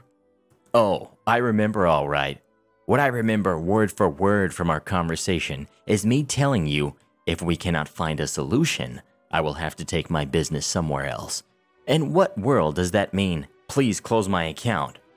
Another crab-eating grin. Well, Mr. OP, I can see English is not your first language. When you make a statement like this in UK or other English-speaking country for that matter, that means you no longer wish to use the services of the other party. So, I obliged. Maliciously compliant jerk. Just now did I realize what that first look on the first meeting was. Me gearing up and raising voice. Did the big if escape your notice in the beginning of my sentence? And even if it did, you cannot close my account without following procedure. This is one of the oldest banks in the UK. Surely you have such procedures, and you don't rely on the vague interpretations of non-English speakers. I know you have procedures in place for this. Every bank has them. I had an account in another UK bank before I joined ABC XYZ. I closed it before I switched over to ABC XYZ. So, I know you would also have something similar. You need my explicit and signed request to close my account. But you said, I am not done, I shout. A security guard pops his head in the corridor and looks in our direction and asks me to keep it down. Bank manager stands up and walks towards him, waving him off with his hands. He turns around and is about to sit down again. His gaze flickers to the red LED of the microphone on the table. 1 minute, Mr. OP, he tries to say. Don't you dare turn this recording off. We will need it for what may happen next, depending on how this conversation goes. He tries to interject, but I cut him off. Do not interrupt me, please. This is your escalation procedure. I will be following it to the letter to make a complaint against you. I pull out the notes I have from other bank manager how to escalate this, and I show him. His eyes widen. He is starting to sweat. You will reinstate my account immediately. The direct debit for this house rent is due in 2 days. The direct debit for my mobile phone is due the day after. My account better be active by then. If not, you better have your evidence in place for when I escalate this. But sir, the account can no longer be recovered. Oh, really? Just like I couldn't open a joint account? I don't believe for a second you know what you're saying.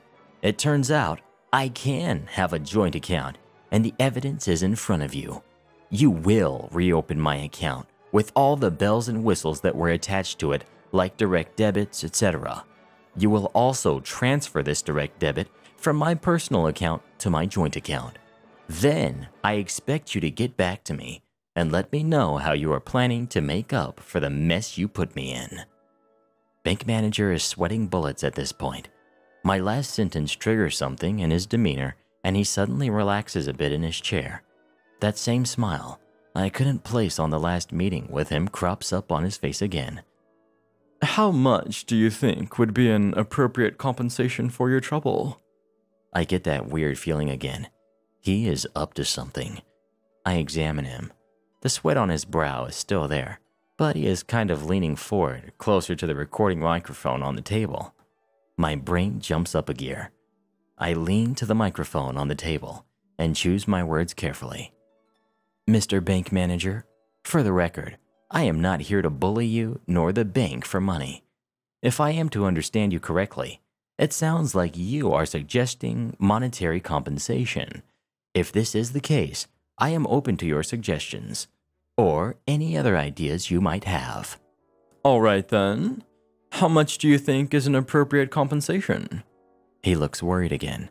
Again, I am not here to extort you or the bank. I will not put myself on the record by demanding X amount. It is you who has suggested this twice now.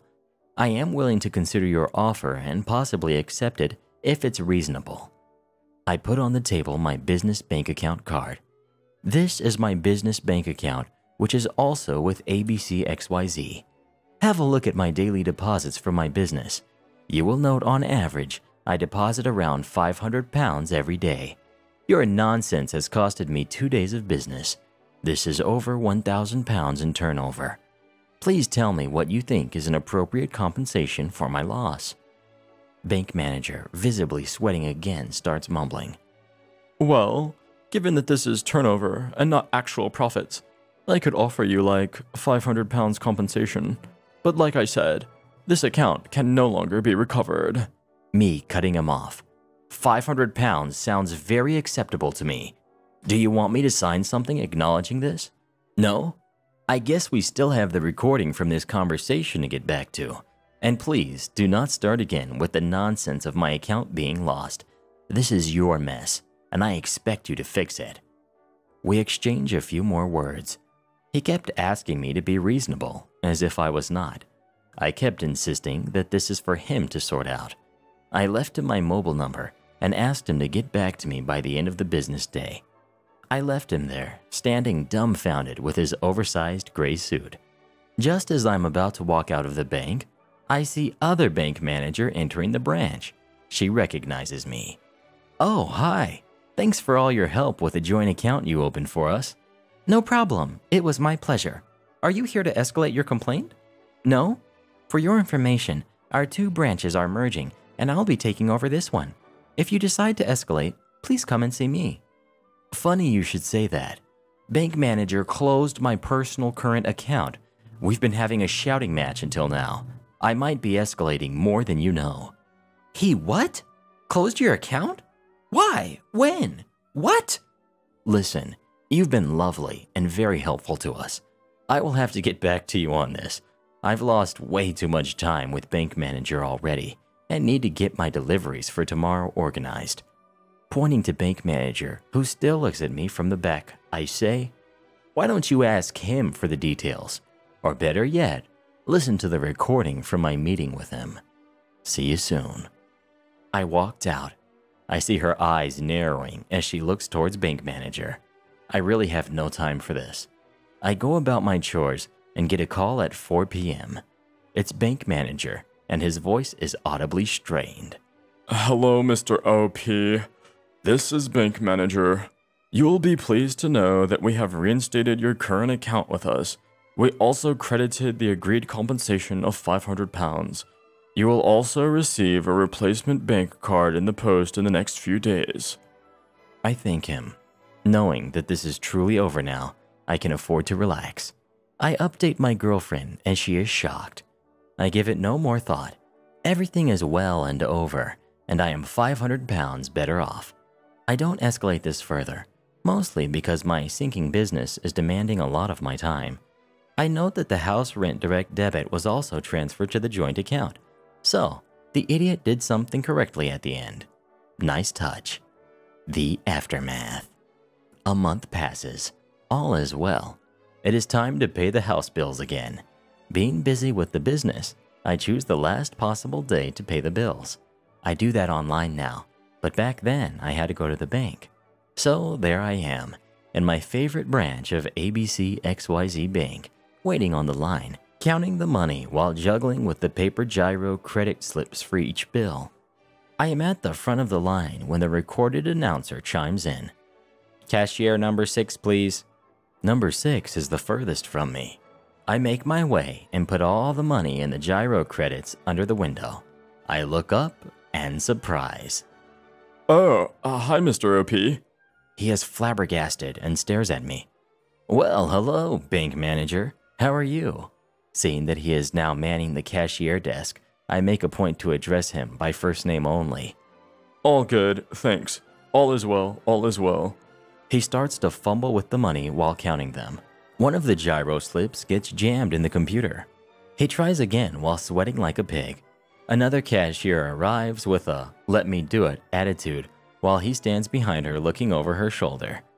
Before she is done, however, he makes a hasty exit without so much as an eye contact. If I must guess, he got demoted to a cashier. How I wish I was there to see it happen.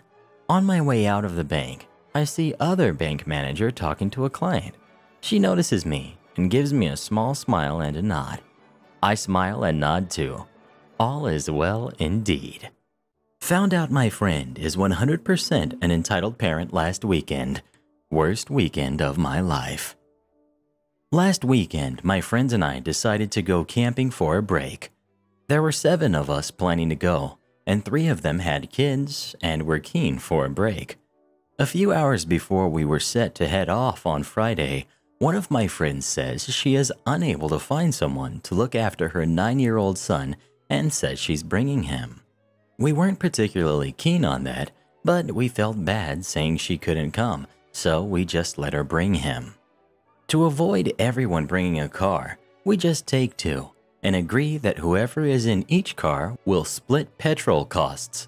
She brings her own car with just her and her son. This becomes relevant later. We had never met her son, but we learned very quickly he is spoiled, and quite frankly, a nightmare to be around because she lets him do whatever he wants. From here on, I'll refer to her as entitled parent and him as spoiled kid and give a few examples of the crap she pulled. He eats, almost exclusively, cereal, chips, and chicken nuggets. He has a tantrum if you even offer anything outside of that, so we learned quickly not to try to get a real meal in him. We spent a day at the lake. She had his chips and nuggets ready, but he decides he wants cereal for lunch. She wanted us to all leave because we obviously didn't bring milk to the lake. Entitled parent demands one of us to go get milk for her boy, and when we say no, spoiled kid starts screaming, and then she yells over him, Look what you've done to my baby boy! When she sees we are still not getting milk for her, she runs to her car and drives off, leaving us with spoiled kid, who is still screaming. She's gone for over an hour and comes back with milk and says, Sorry, I needed a break from your negative attitudes. He picks up on those vibes, and that's why he's been screaming. She then demands we split the cost of her petrol for going out to get milk, saying, If you lot hadn't had been so stubborn and cruel to me and spoiled kid, then I wouldn't have had to drive all that way. We all just said no and got into our cars. I have mental health issues, which I take medication for, morning and night.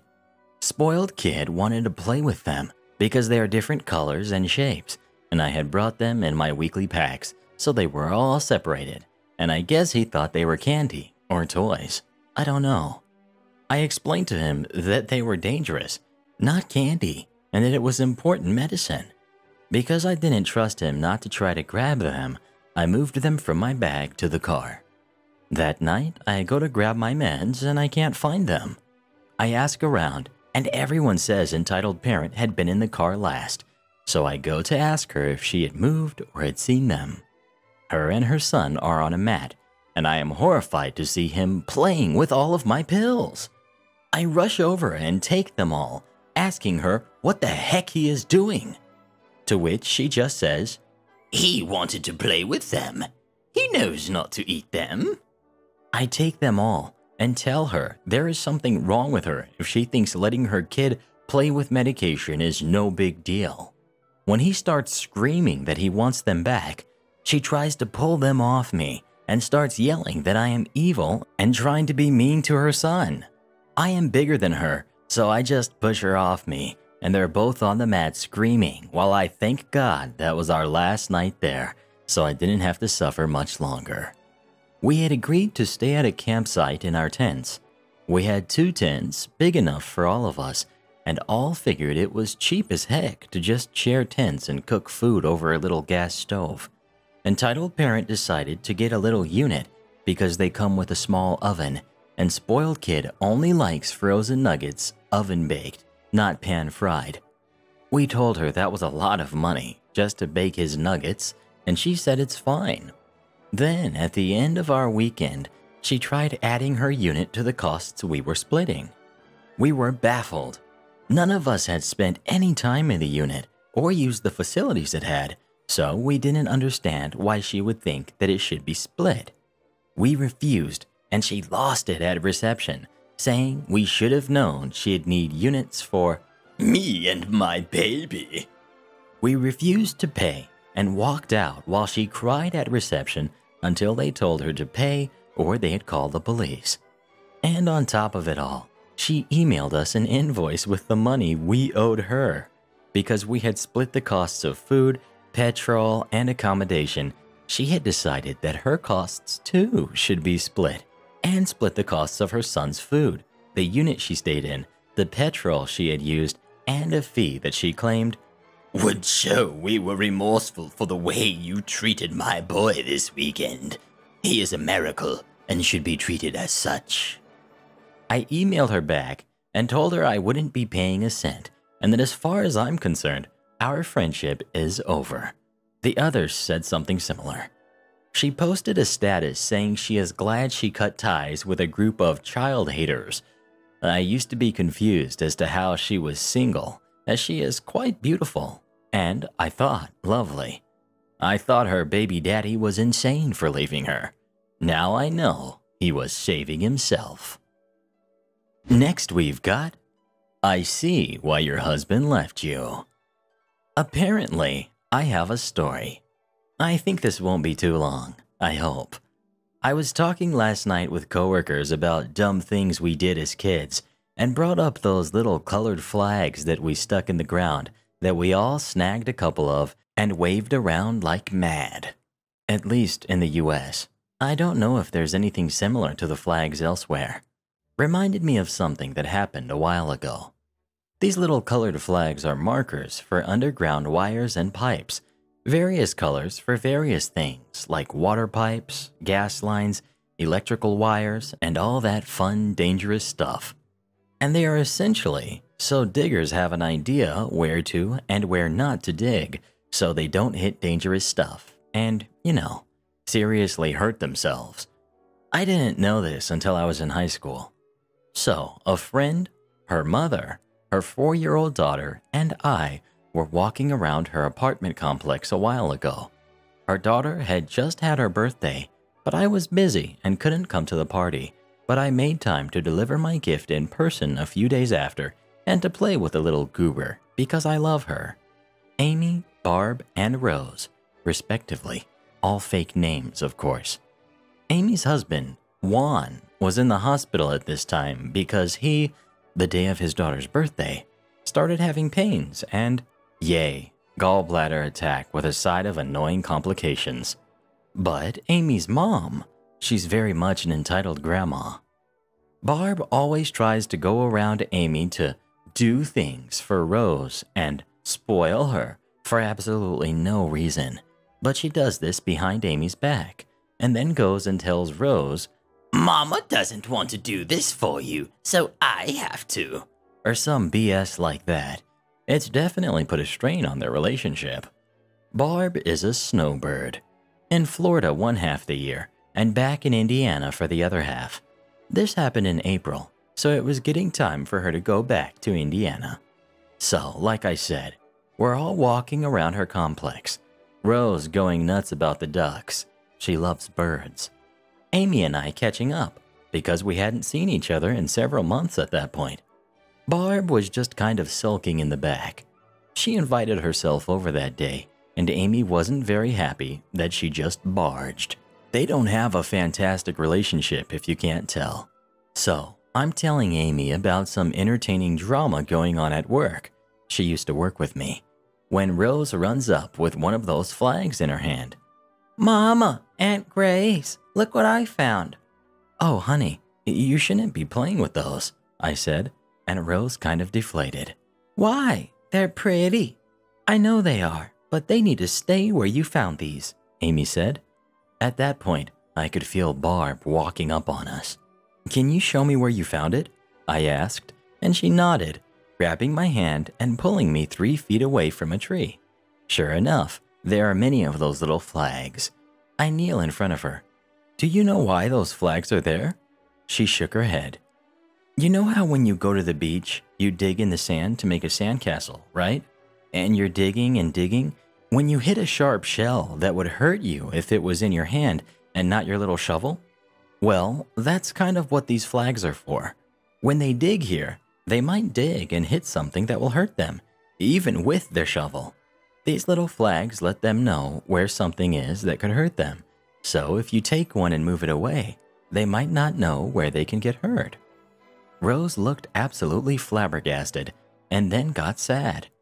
I don't want anyone to get hurt, she said, and I pulled her into a hug. I know, and that's why I'm telling you this now. I didn't know about it until I was almost out of school. She sniffles a little and nods, and we walk back. But Barb walks up on me, and I nearly walk into her. Don't you tell my daughter how to parent. She seethed at me. I didn't. I just stare at her, telling Rose to go back to Amy, who was within earshot anyway. You're making my daughter look like a bad mom. How dare you tell Rose she could hurt someone? Those stupid flags don't mean anything. I almost said something calm and reasonable back, but then it struck me, and I had an idea. Your ex-husband did construction, didn't he? Amy's dad? So what? She snapped. That doesn't have anything to do with anything. Guess you didn't care about his safety, if you think those flags don't mean anything. I see why he left you. I see Amy stifle a laugh with her hand over Barb's shoulder. I guess it had been a while since anyone called her out because she was shocked. Barb stormed off back to Amy's apartment and was gone by the time we walked back. I enjoyed the rest of the day playing with Rose, playing dress-up, and drinking wine with Amy that evening after Rose went to bed. Juan's back and recovered now, if anyone's wondering, and Amy and Barb have been on minimum communication since, because Barb hasn't apologized for coming at me. Honestly, I don't care. Seeing her face made it absolutely worth it. She and her dad still talk on the phone every other day. The story about how her parents split up is also a decent story for this sub, but I don't want to post it without her permission.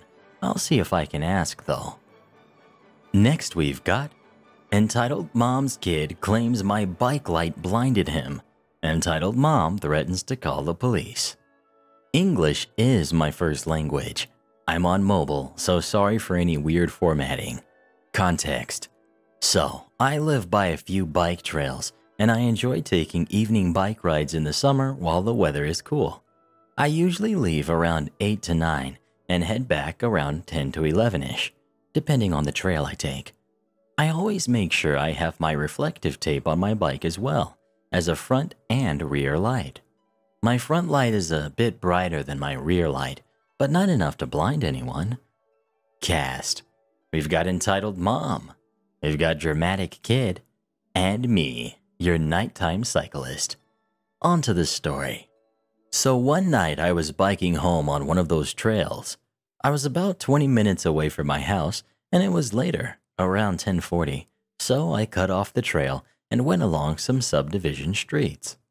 As I was biking, I saw a short figure walking with a taller figure. Only one side of the street was lit, so I wasn't able to see much other than just dark moving blobs until they came into the light of my front bike light. These figures turned out to be our Dramatic Kid and Entitled Mom. As soon as the kid came into the light of my bike, he started to yell. Mummy, I can't see. What the? You! Put that light out! Me, slowing my bike and tilting my light down. Oh, I'm sorry. I didn't think it was that bright. My apologies. Excuse me? What do you mean you didn't think it would be bright? It's a light! Now you have hurt my child's eye. Why do you even have a light? I'm sorry it hurt his eyes. I need the light so I can see, and so others can see me. Plus, it's the law that cyclists must have lights on after dark. Nighttime is for the dark. Just bike during the day. Then you won't need to blind innocent children.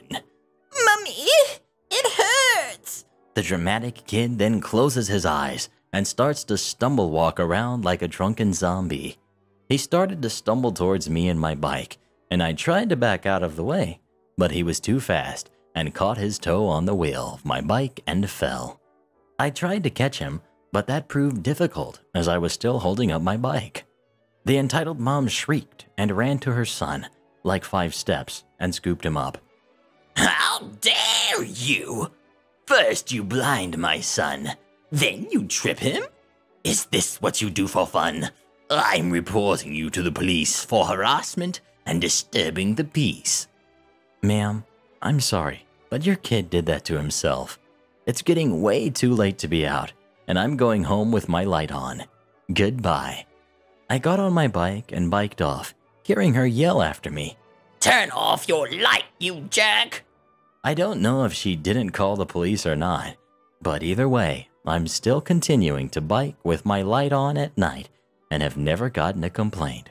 So, confused emoji. And our final story of the day. Entitled People, Cheerful Employee 1, Entitled Assistant Manager 0. Long-time listener here. This may fit Tales from Retail, but it not being about a customer, I'll put it here. Cast. We've got the employee, which is me. We've got Entitled Assistant Manager, which is the jerk. And we've got the store manager, Mrs. S. I worked at a store in Florida that started with initials.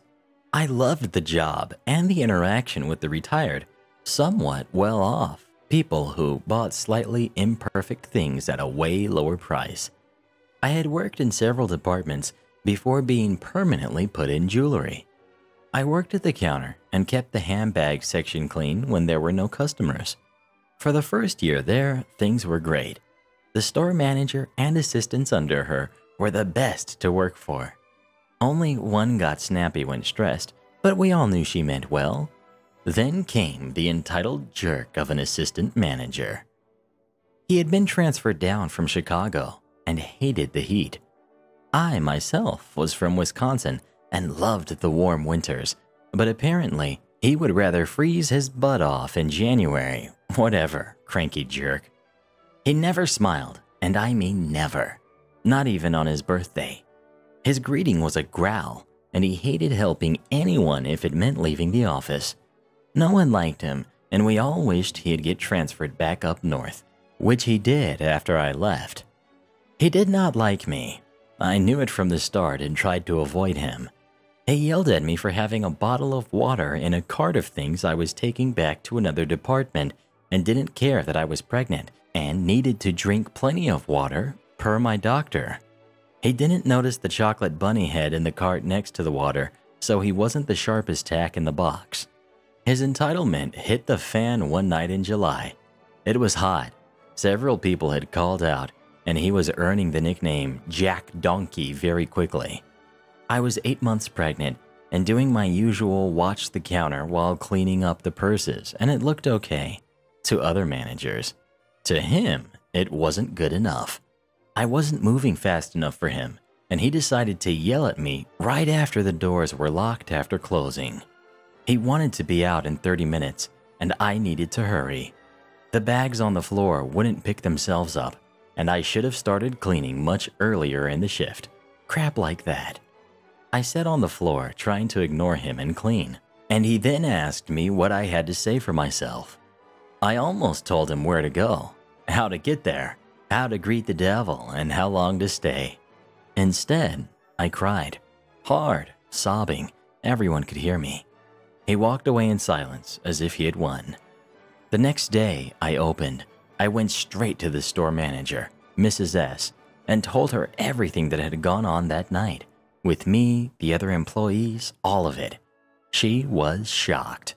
I was a level-headed person, so this incident was so unlike me that she knew it wasn't the hormones talking. She called him in, and the following conversation took place. Jerk, what happened last night? 3 people called out. This store was busy, and I was trying to keep everything together. I had to run 2 departments and my manager duties. I know how stressful that is, but it happens sometimes. Why did you yell at employee? She didn't have her section cleaned up on time and was not moving as fast as she should have been. We all wanted to leave. I say, the service desk still had things to be put back, and the registers were being emptied. We were not even close to being done. I was so far beyond done at this point. So, you yelled at her? What was that going to accomplish? She's pregnant, so she can't move as fast as you can. She is a good worker and does her best. What is your problem with her? I was under a lot of stress last night. And? She's too cheerful. Yes, he really said that. So, you don't like her because she's too cheerful? Get over it. You both work here, and she gets along fine with everyone else. Figure out how to get along with her, and apologize to her for last night. It was uncalled for, and will not happen again. We both left the office, and I kid you not, he did not speak to me for 2 weeks unless the store manager was around. He would not make eye contact either. He never yelled like that again, and when I went on maternity leave to have my daughter, the store manager did everything she could to convince me not to quit and stay home to take care of my baby. I didn't go back because hubby and I had decided I would stay home, but I loved and still love going back to that store every time we visit my in-laws. Feel free to post this in a video. I have an entitled parent story to share later that would benefit from your many voices as well. And shoutouts to our Regenerals of the day, Sergeant Mason, Theo, and Ann Swan. Become tomorrow's Regenerals by leaving as many Rees as you can in the comments below.